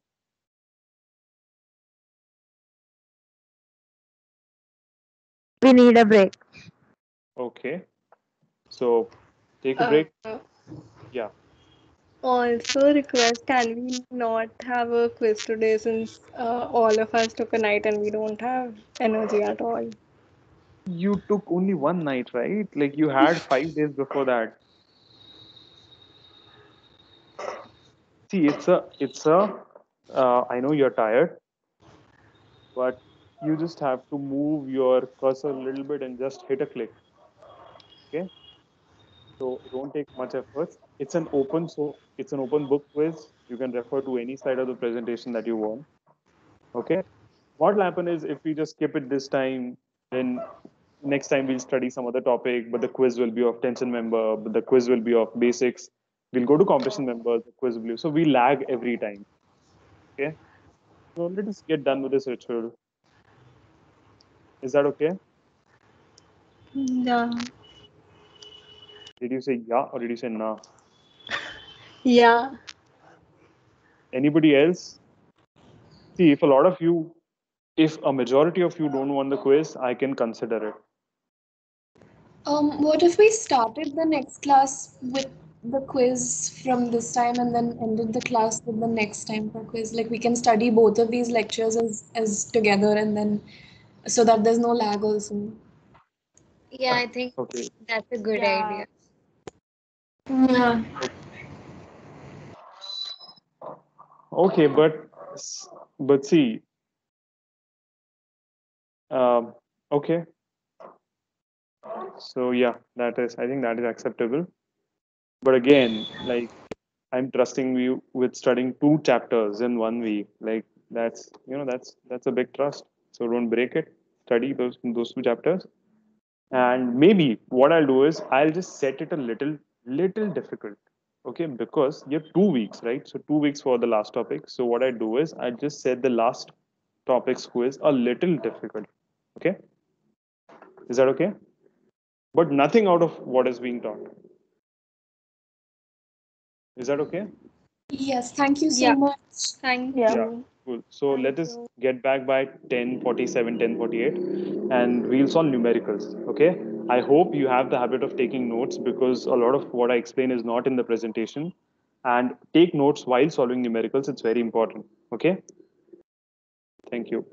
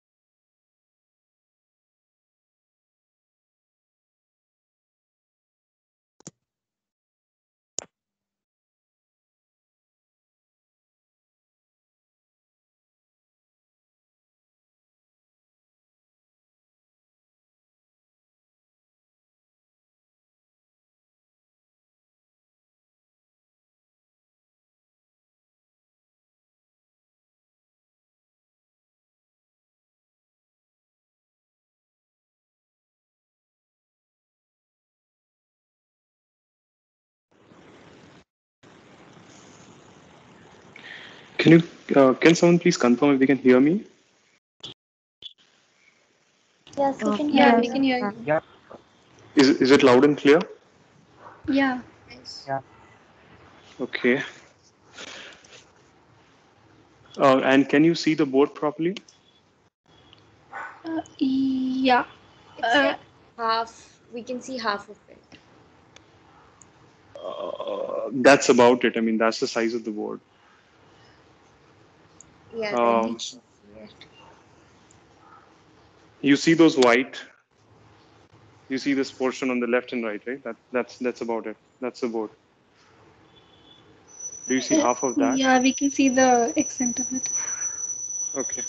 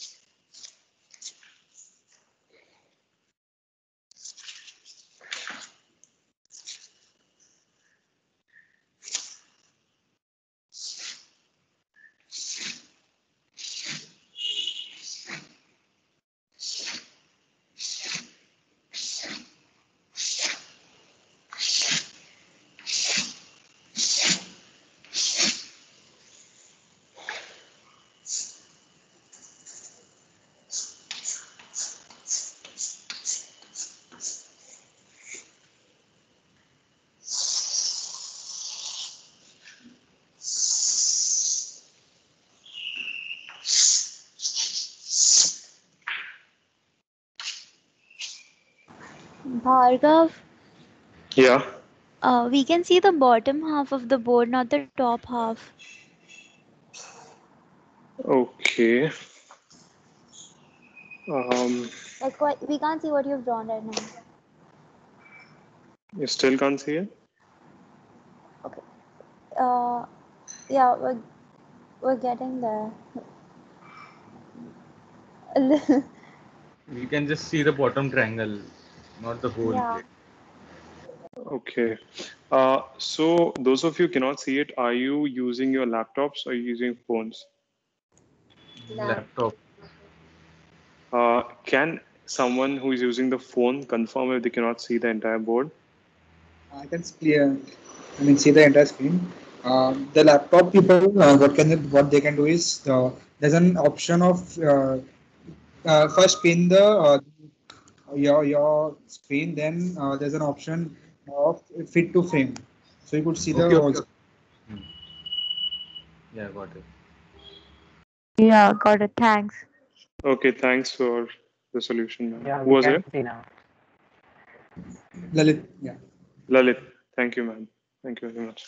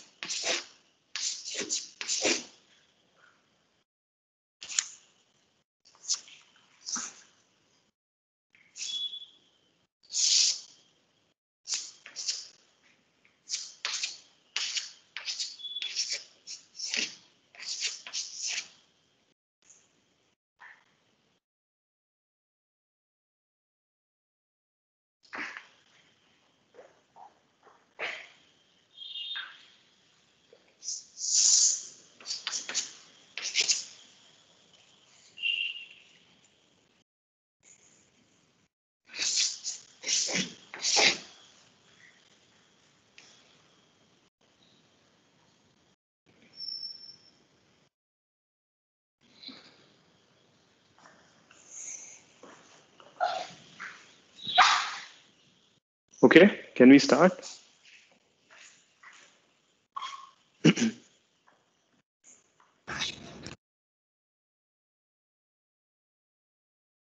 Is everyone here? Can we start?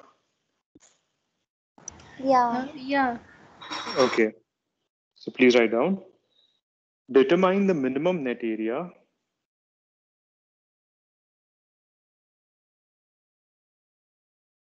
determine the minimum net area of the plates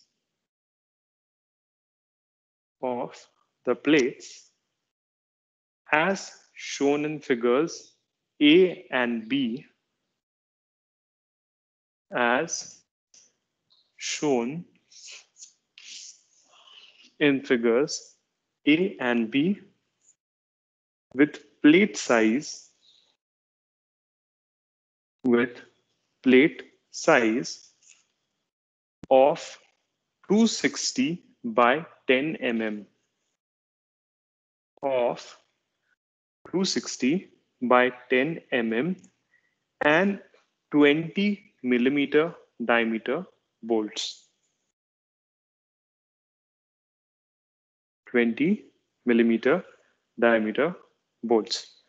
This is figure A, wherein a 260 by 10 plate is connected to a gusset plate.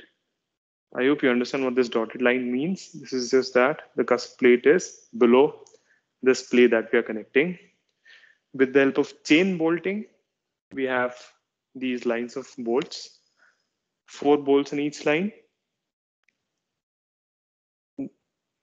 50 is the pitch because it is measured along the tensile force. 50 is the pitch and 60 is the gauge. Is the text readable? Should I increase the size of the text? No, it's legible. Okay, good. So the gauge is 60, the pitch is 50. Now we have to find out what is the minimum net area,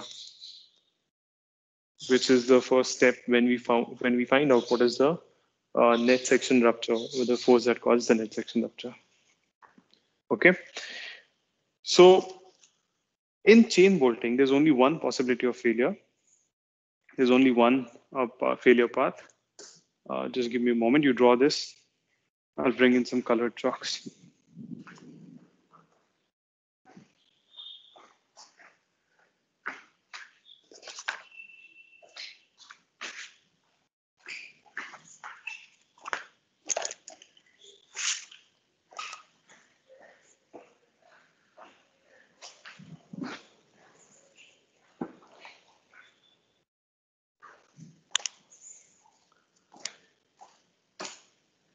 Okay, so in chain bolting, there's only one failure path along all these, and that failure path is, say, this, the yellow one that you see. Okay, we could have the same path along this chain bolt line or along this line. So what we have to do is we have to find out what is the net section along this path.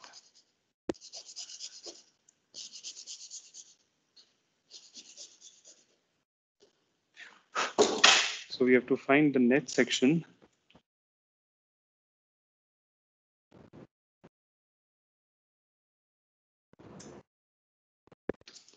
along, say, path 1, 2, 3, 4, 5, 6. So I think someone's mic is unmuted. Could you please mute it?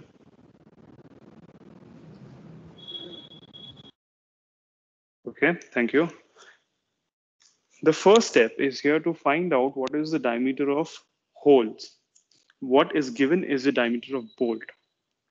So the diameter of hole is equal to diameter of bolt plus clearance. Okay, since it is a 20 mm diameter bolt, the clearance that we'll have is 2 mm. If you go to table 19 and see, the clearance is 2 mm. So this will be 220 plus 2, which is 22 mm. So this is the diameter of the bolt hole. Now what we have to find out is what is the net area.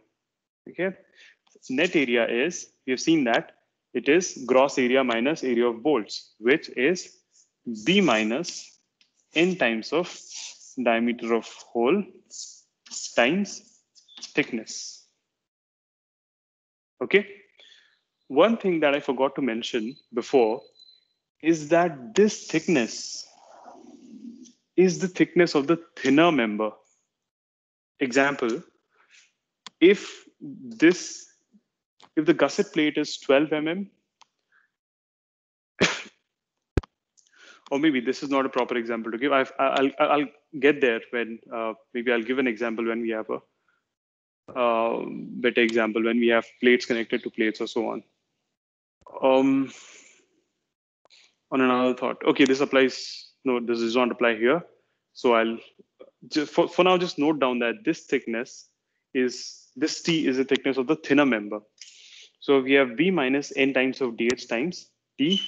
The width here is 260. We have 1, 2, 3, 4 bolts. The diameter of each hole is 22 and the thickness is 10. Get the answer.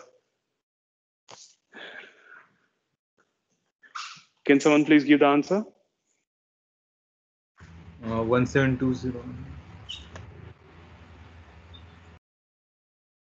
1720. Any other answers?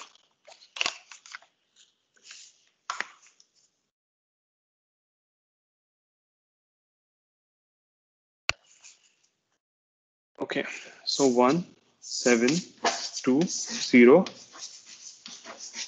mm square. Okay, this is the net area.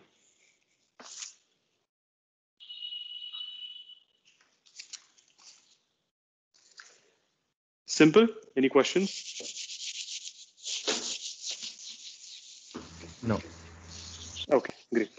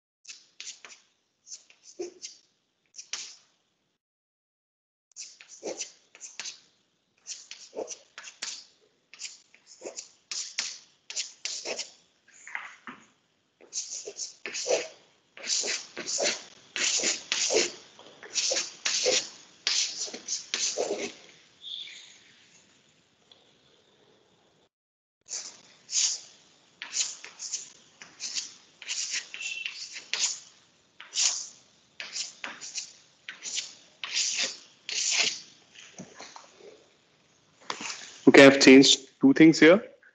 First is I've changed the arrangement of the bolting. Now it is no more just a chain bolting, it is staggered bolting. And another change that I've done is I've just changed the pitch distances. Instead of both being 50, I've changed one to 55 and another to 60. And this is our diagram B.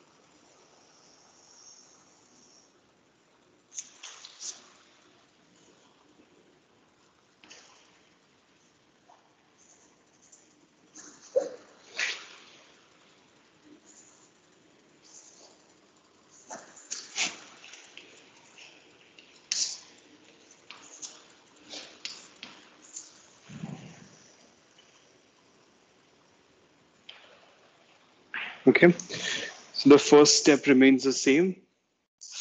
The diameter of hole is diameter of bolt plus clearance, which is again 22 mm.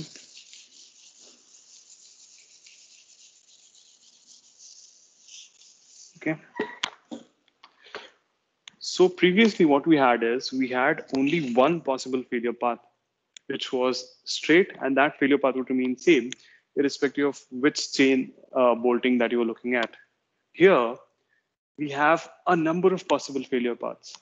Now, let us try to look at these one by one. So these are possible failure paths. Okay. Would someone like to suggest a failure path? Anyone? A simple one. It could be just a straight line. Would someone like to suggest a failure path? 1, 2, 6, 7, 8. Yes. Before we get into a more complex one, let us start with a very simple one. Okay. So we have failure path 1, 2, 3, 4. And this path is very similar to some another path, which is 10, 11, 12, 13. Okay. Both of them are straight. Very similar. In this case, the net area would be the width, which is 260 minus how many bolt holes we have? We have 2 bolt holes. I'll just write it here. Okay, this is just for your understanding. We have 2 bolt holes here.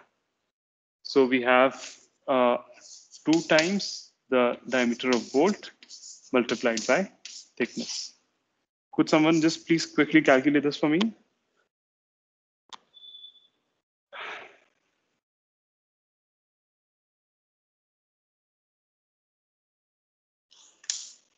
Come on. 218. 218, anything 0. else? 0. 2180. Okay, if someone finds that there's some discrepancy between what we've calculated, please let me know, okay? I think it should be 2160. 160. Okay.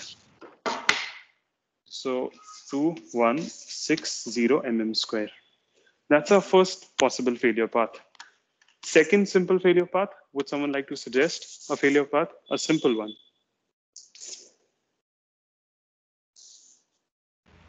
5, 6, 7, 8, 9. Yes, 5, 6, 7, 8, 9. Please write this down simultaneously, okay? I'm sorry, the board is small. I'm going to have to rub it frequently. So 5, 6, 7, 8, and 9. So we have 3 bolts in this path. Okay, we have 3 bolts. So instead of this 2, I will have 3 here. And it will be 260 minus 3 into 22, which is 194. 1940. Okay. Now, if you compare case 1 and case 2, it is quite, if you compare the two values, the net area in case 2 is lesser than that of case 1. The reason is simple.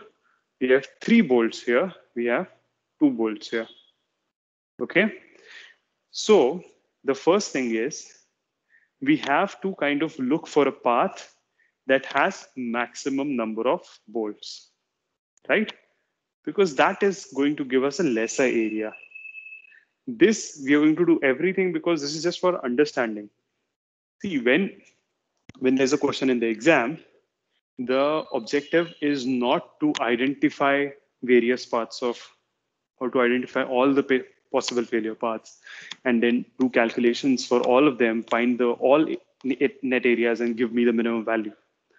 The objective here is to just look at the connection, detect which are the potential failure paths, which will give you the least possible values of the net area. Okay.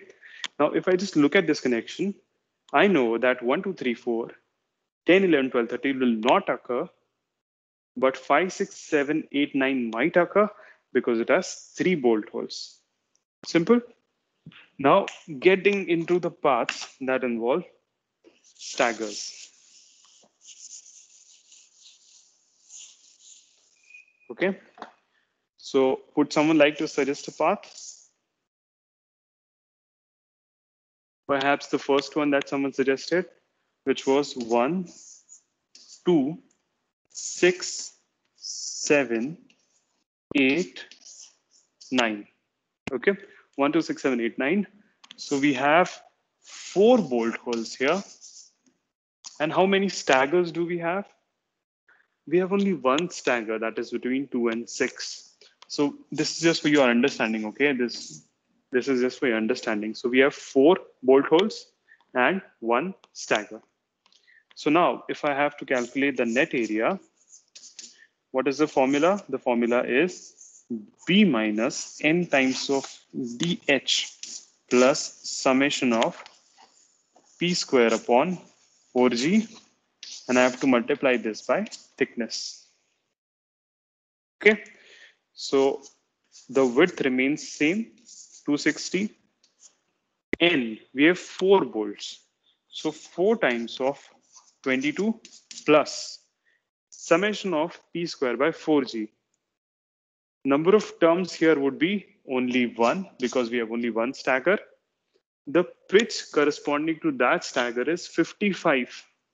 So we'll have 55 square upon the gauge corresponding to the stagger is 60. So we'll have 60. And I have to multiply this by the thickness. Can someone please give me an answer?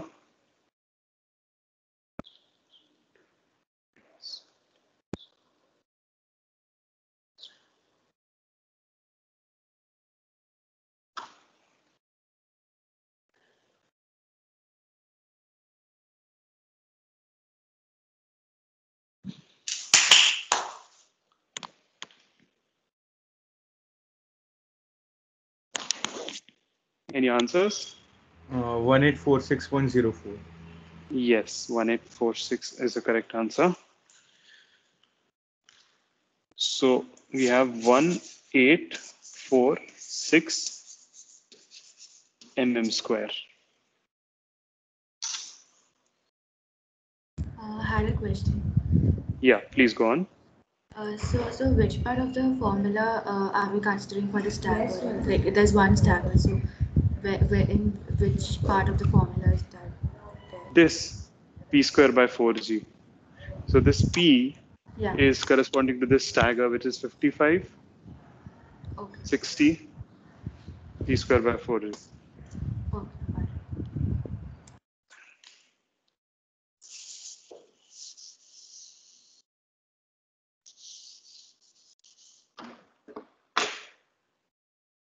Okay. Would someone like to suggest a path?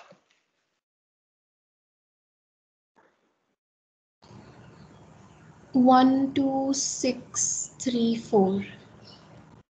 1, 2, 6, 3, 4. Okay. 1, 2, 6, 3, 4. In this path, we have 3 bolt holes and we have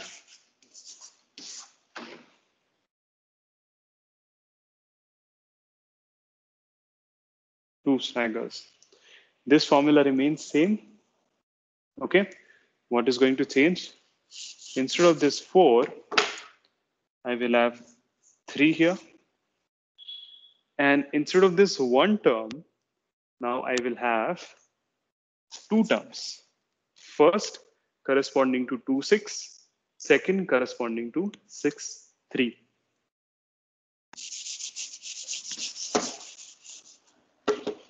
So the first term is P square by 4G. Corresponding to 2, 6, the P is 55, G is 60. So we have P p square, which is 55 square by 4 times of 60, plus we have corresponding to 6, 3, again it is 55. So 55 square by 4 times of 60. Can someone please give me an answer?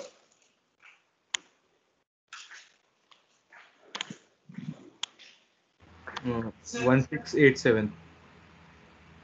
Just a moment. कोणाला Point. भेटायचं होतं?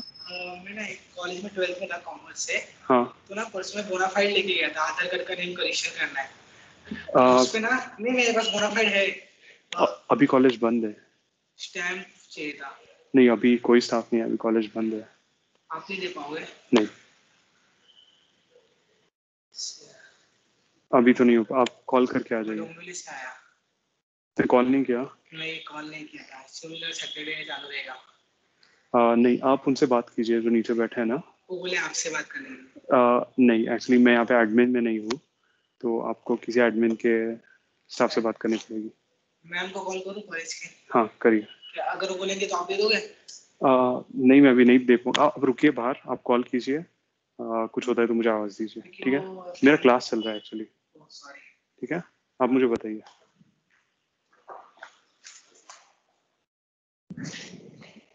Yeah, so someone had an answer. 1687.9.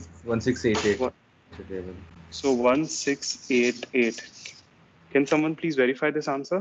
Is it correct?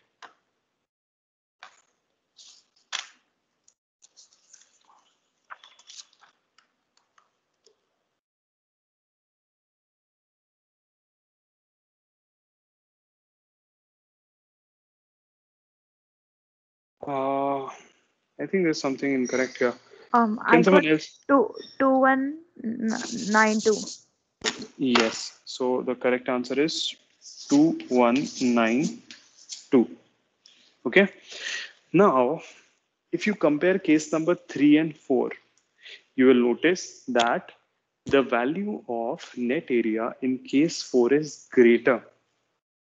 Two reasons. One, case 1 had 4 bolts. 2, case 1 had only 1 stagger. Case 4 has 3 bolts, which kind of reduces this value, and it has 2 staggers, which increases this value. Do you see? So what we are looking for is we are looking for maximizing bolts, and we are looking for minimizing the staggers. The larger the number of bolts, the lesser this term is going to be, minus this term, okay? And the lesser the value of this, the lesser is going to be this value. Therefore, we are looking to maximize the number of bolts along that path and minimize the number of staggers. Do you understand? So when you look at this, see during exam, you clearly know that 1, 2, 6, 7, 8, 9, when I compare 1, 2, 6, 7, 8, 9 and say 1, 2, 6, 3, 4, I discard 1, 2, 6, 3, 4 because it has only 3 bolt holes and it has 2 staggers that are going to increase my net area. I want to minimize the net area. Forget about 1, 2, 6, 3, 4 during exam. Okay, focus on what is possible. Do you understand? That way you could save a lot of time. Would someone like to suggest the next failure path? 1, 2, 6, 3, I think 8, 9. Based on what I just told you, would you consider 1, 6, 2, 1, 2, 6, 3, 8, 9, or would you consider 1, 2, 6, 7, 8, 9? 6, 7, 8, 9. Yes, because? Less number of staggers. Yes, though the number of bolts are same, but what happens is in the path that you just suggested, we have 1, 2, 3 times that we have a staggering arrangement, which will increase this value, right? Instead of only one term in 1, 2, 6, 7, 8, 9, we would have 3 of these summation terms in 1, 2, 6, 3, 8, 9, right? And therefore, we would kind of save our time and not go along this path. Okay. Would someone else like to suggest something? Suggest a failure path?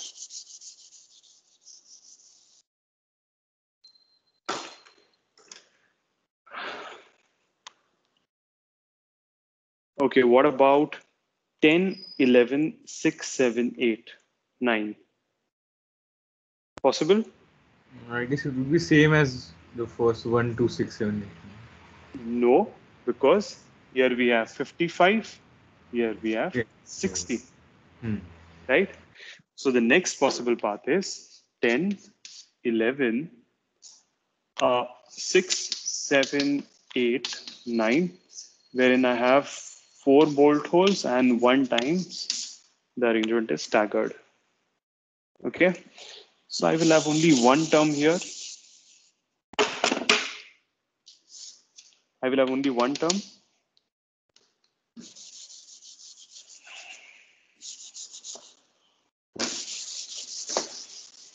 Okay, so just let me write this again to avoid any confusion. The formula still remains the same. The net area is equal to the width, which is 260 minus n is 4 here, 4 times 22, plus summation of p square by 4g. I will have only one term here, and that term is p, corresponding to this is 60. So 60 square, 4 times of gauge is also 60. 60. Would someone like to help me with the answer?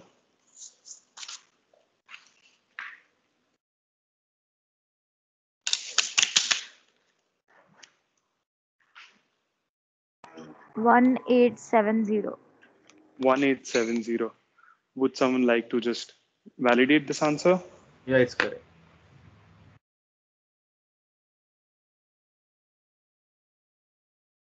Yes, 1870.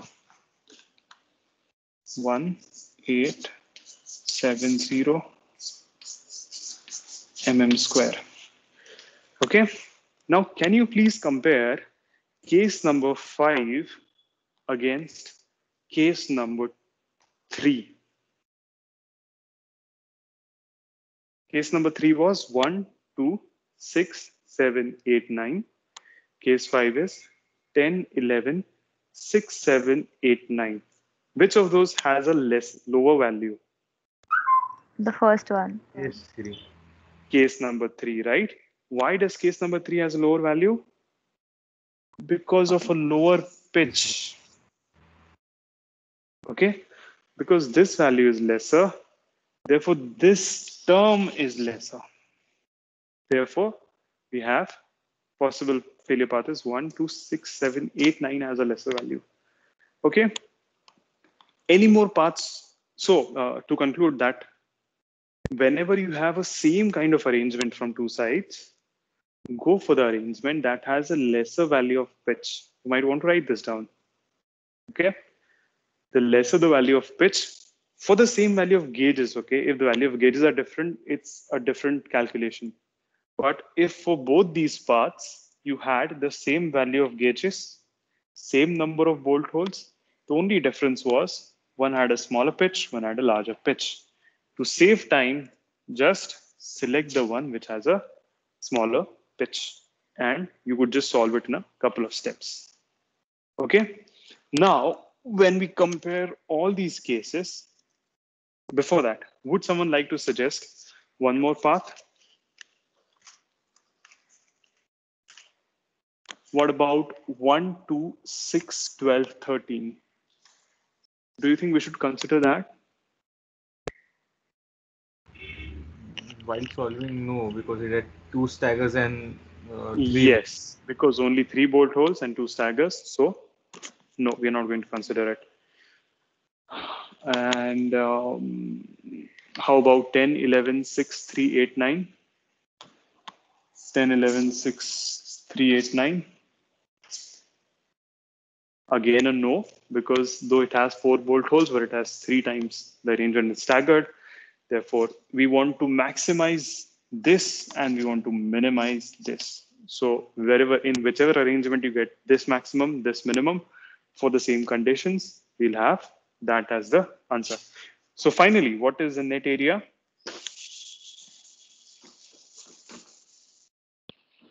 So now we have considered 5 possible cases, and we don't think that any other case, although there are a number of cases, but we don't think the other cases are going to lead to a lesser value.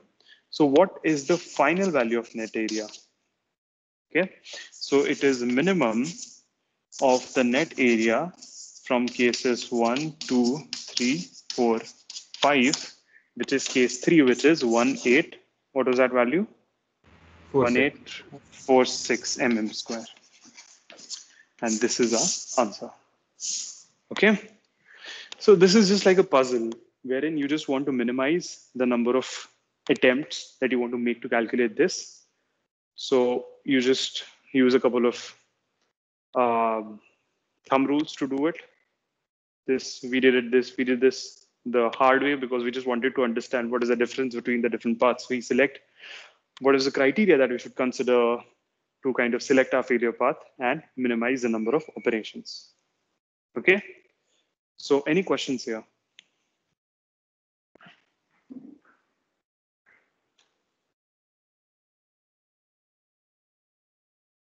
Okay, cool. No questions. So write down another question.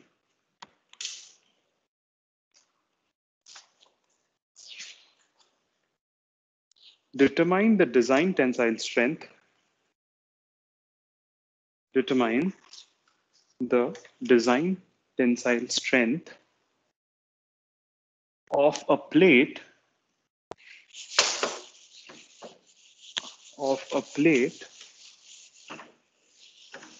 160 by 6 mm, 160 by 6 mm, connected to an 8 mm thick gusset plate, connected to an 8 mm thick gusset plate using 16 mm diameter bolts. Using 16 mm diameter bolts. Consider Fy. Consider Fy is equal to 250 MPa megapascals.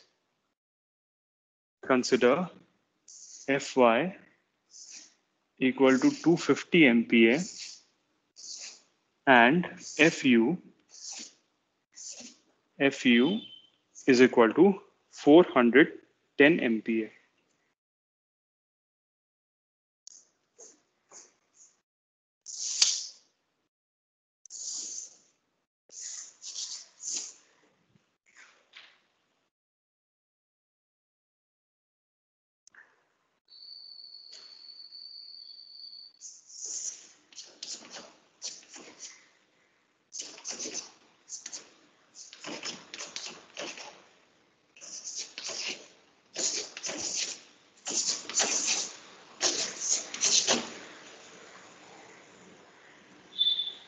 So the edge distance is 30 and the gauge is 50.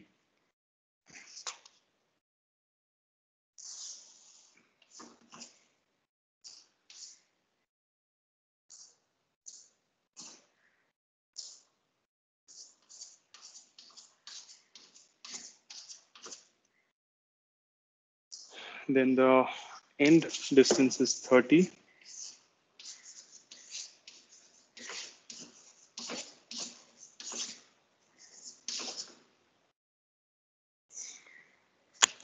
And the pitch is 40.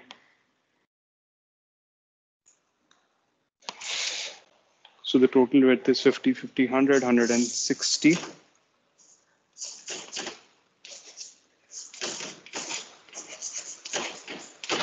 mm square. So we have to find out the design strength. we have to find out the design strength. Now we have seen that the design strength is minimum of the design strength due to cross section yielding, the design strength due to net section rupture, the design strength due to block shear. Okay, so we are going to find out these three values, and we are going to choose the minimum of these, which will give you a value of TD, which is the maximum load that this particular connection or this tension member can carry. Okay, so we stop here for now. We will continue this in the next lecture. Before that, please do not log out. I just want to connect to my laptop and record attendance.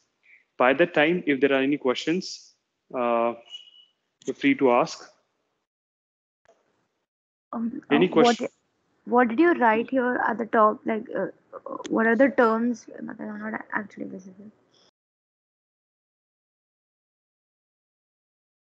So TD is minimum of TDG, which is the design tensile force for cross section yielding. Then TDN, which is the design tensile force for net section rupture, and TDB, which is the design tensile force for block shear failure. Okay. Okay, yeah, thank you. Yeah.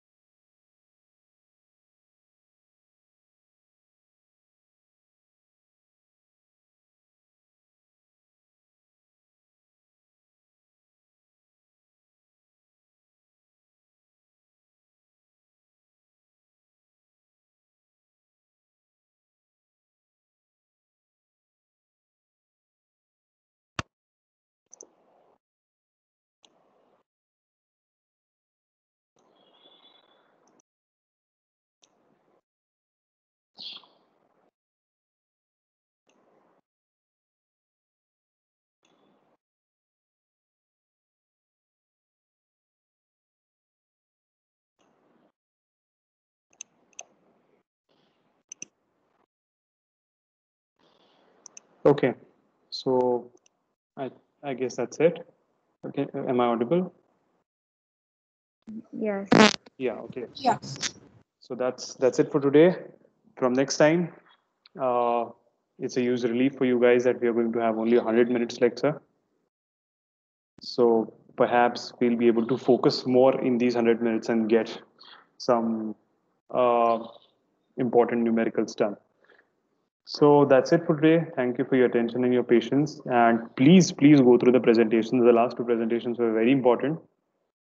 And we'll have a quiz next time. We'll have only one quiz. I'll include the content from today's as well as last lectures.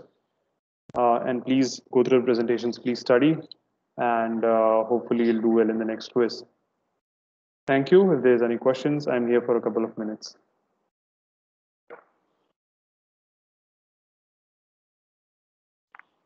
Else you can sign off. Thank you. Thank you. Thank you. Thank you. Thank you.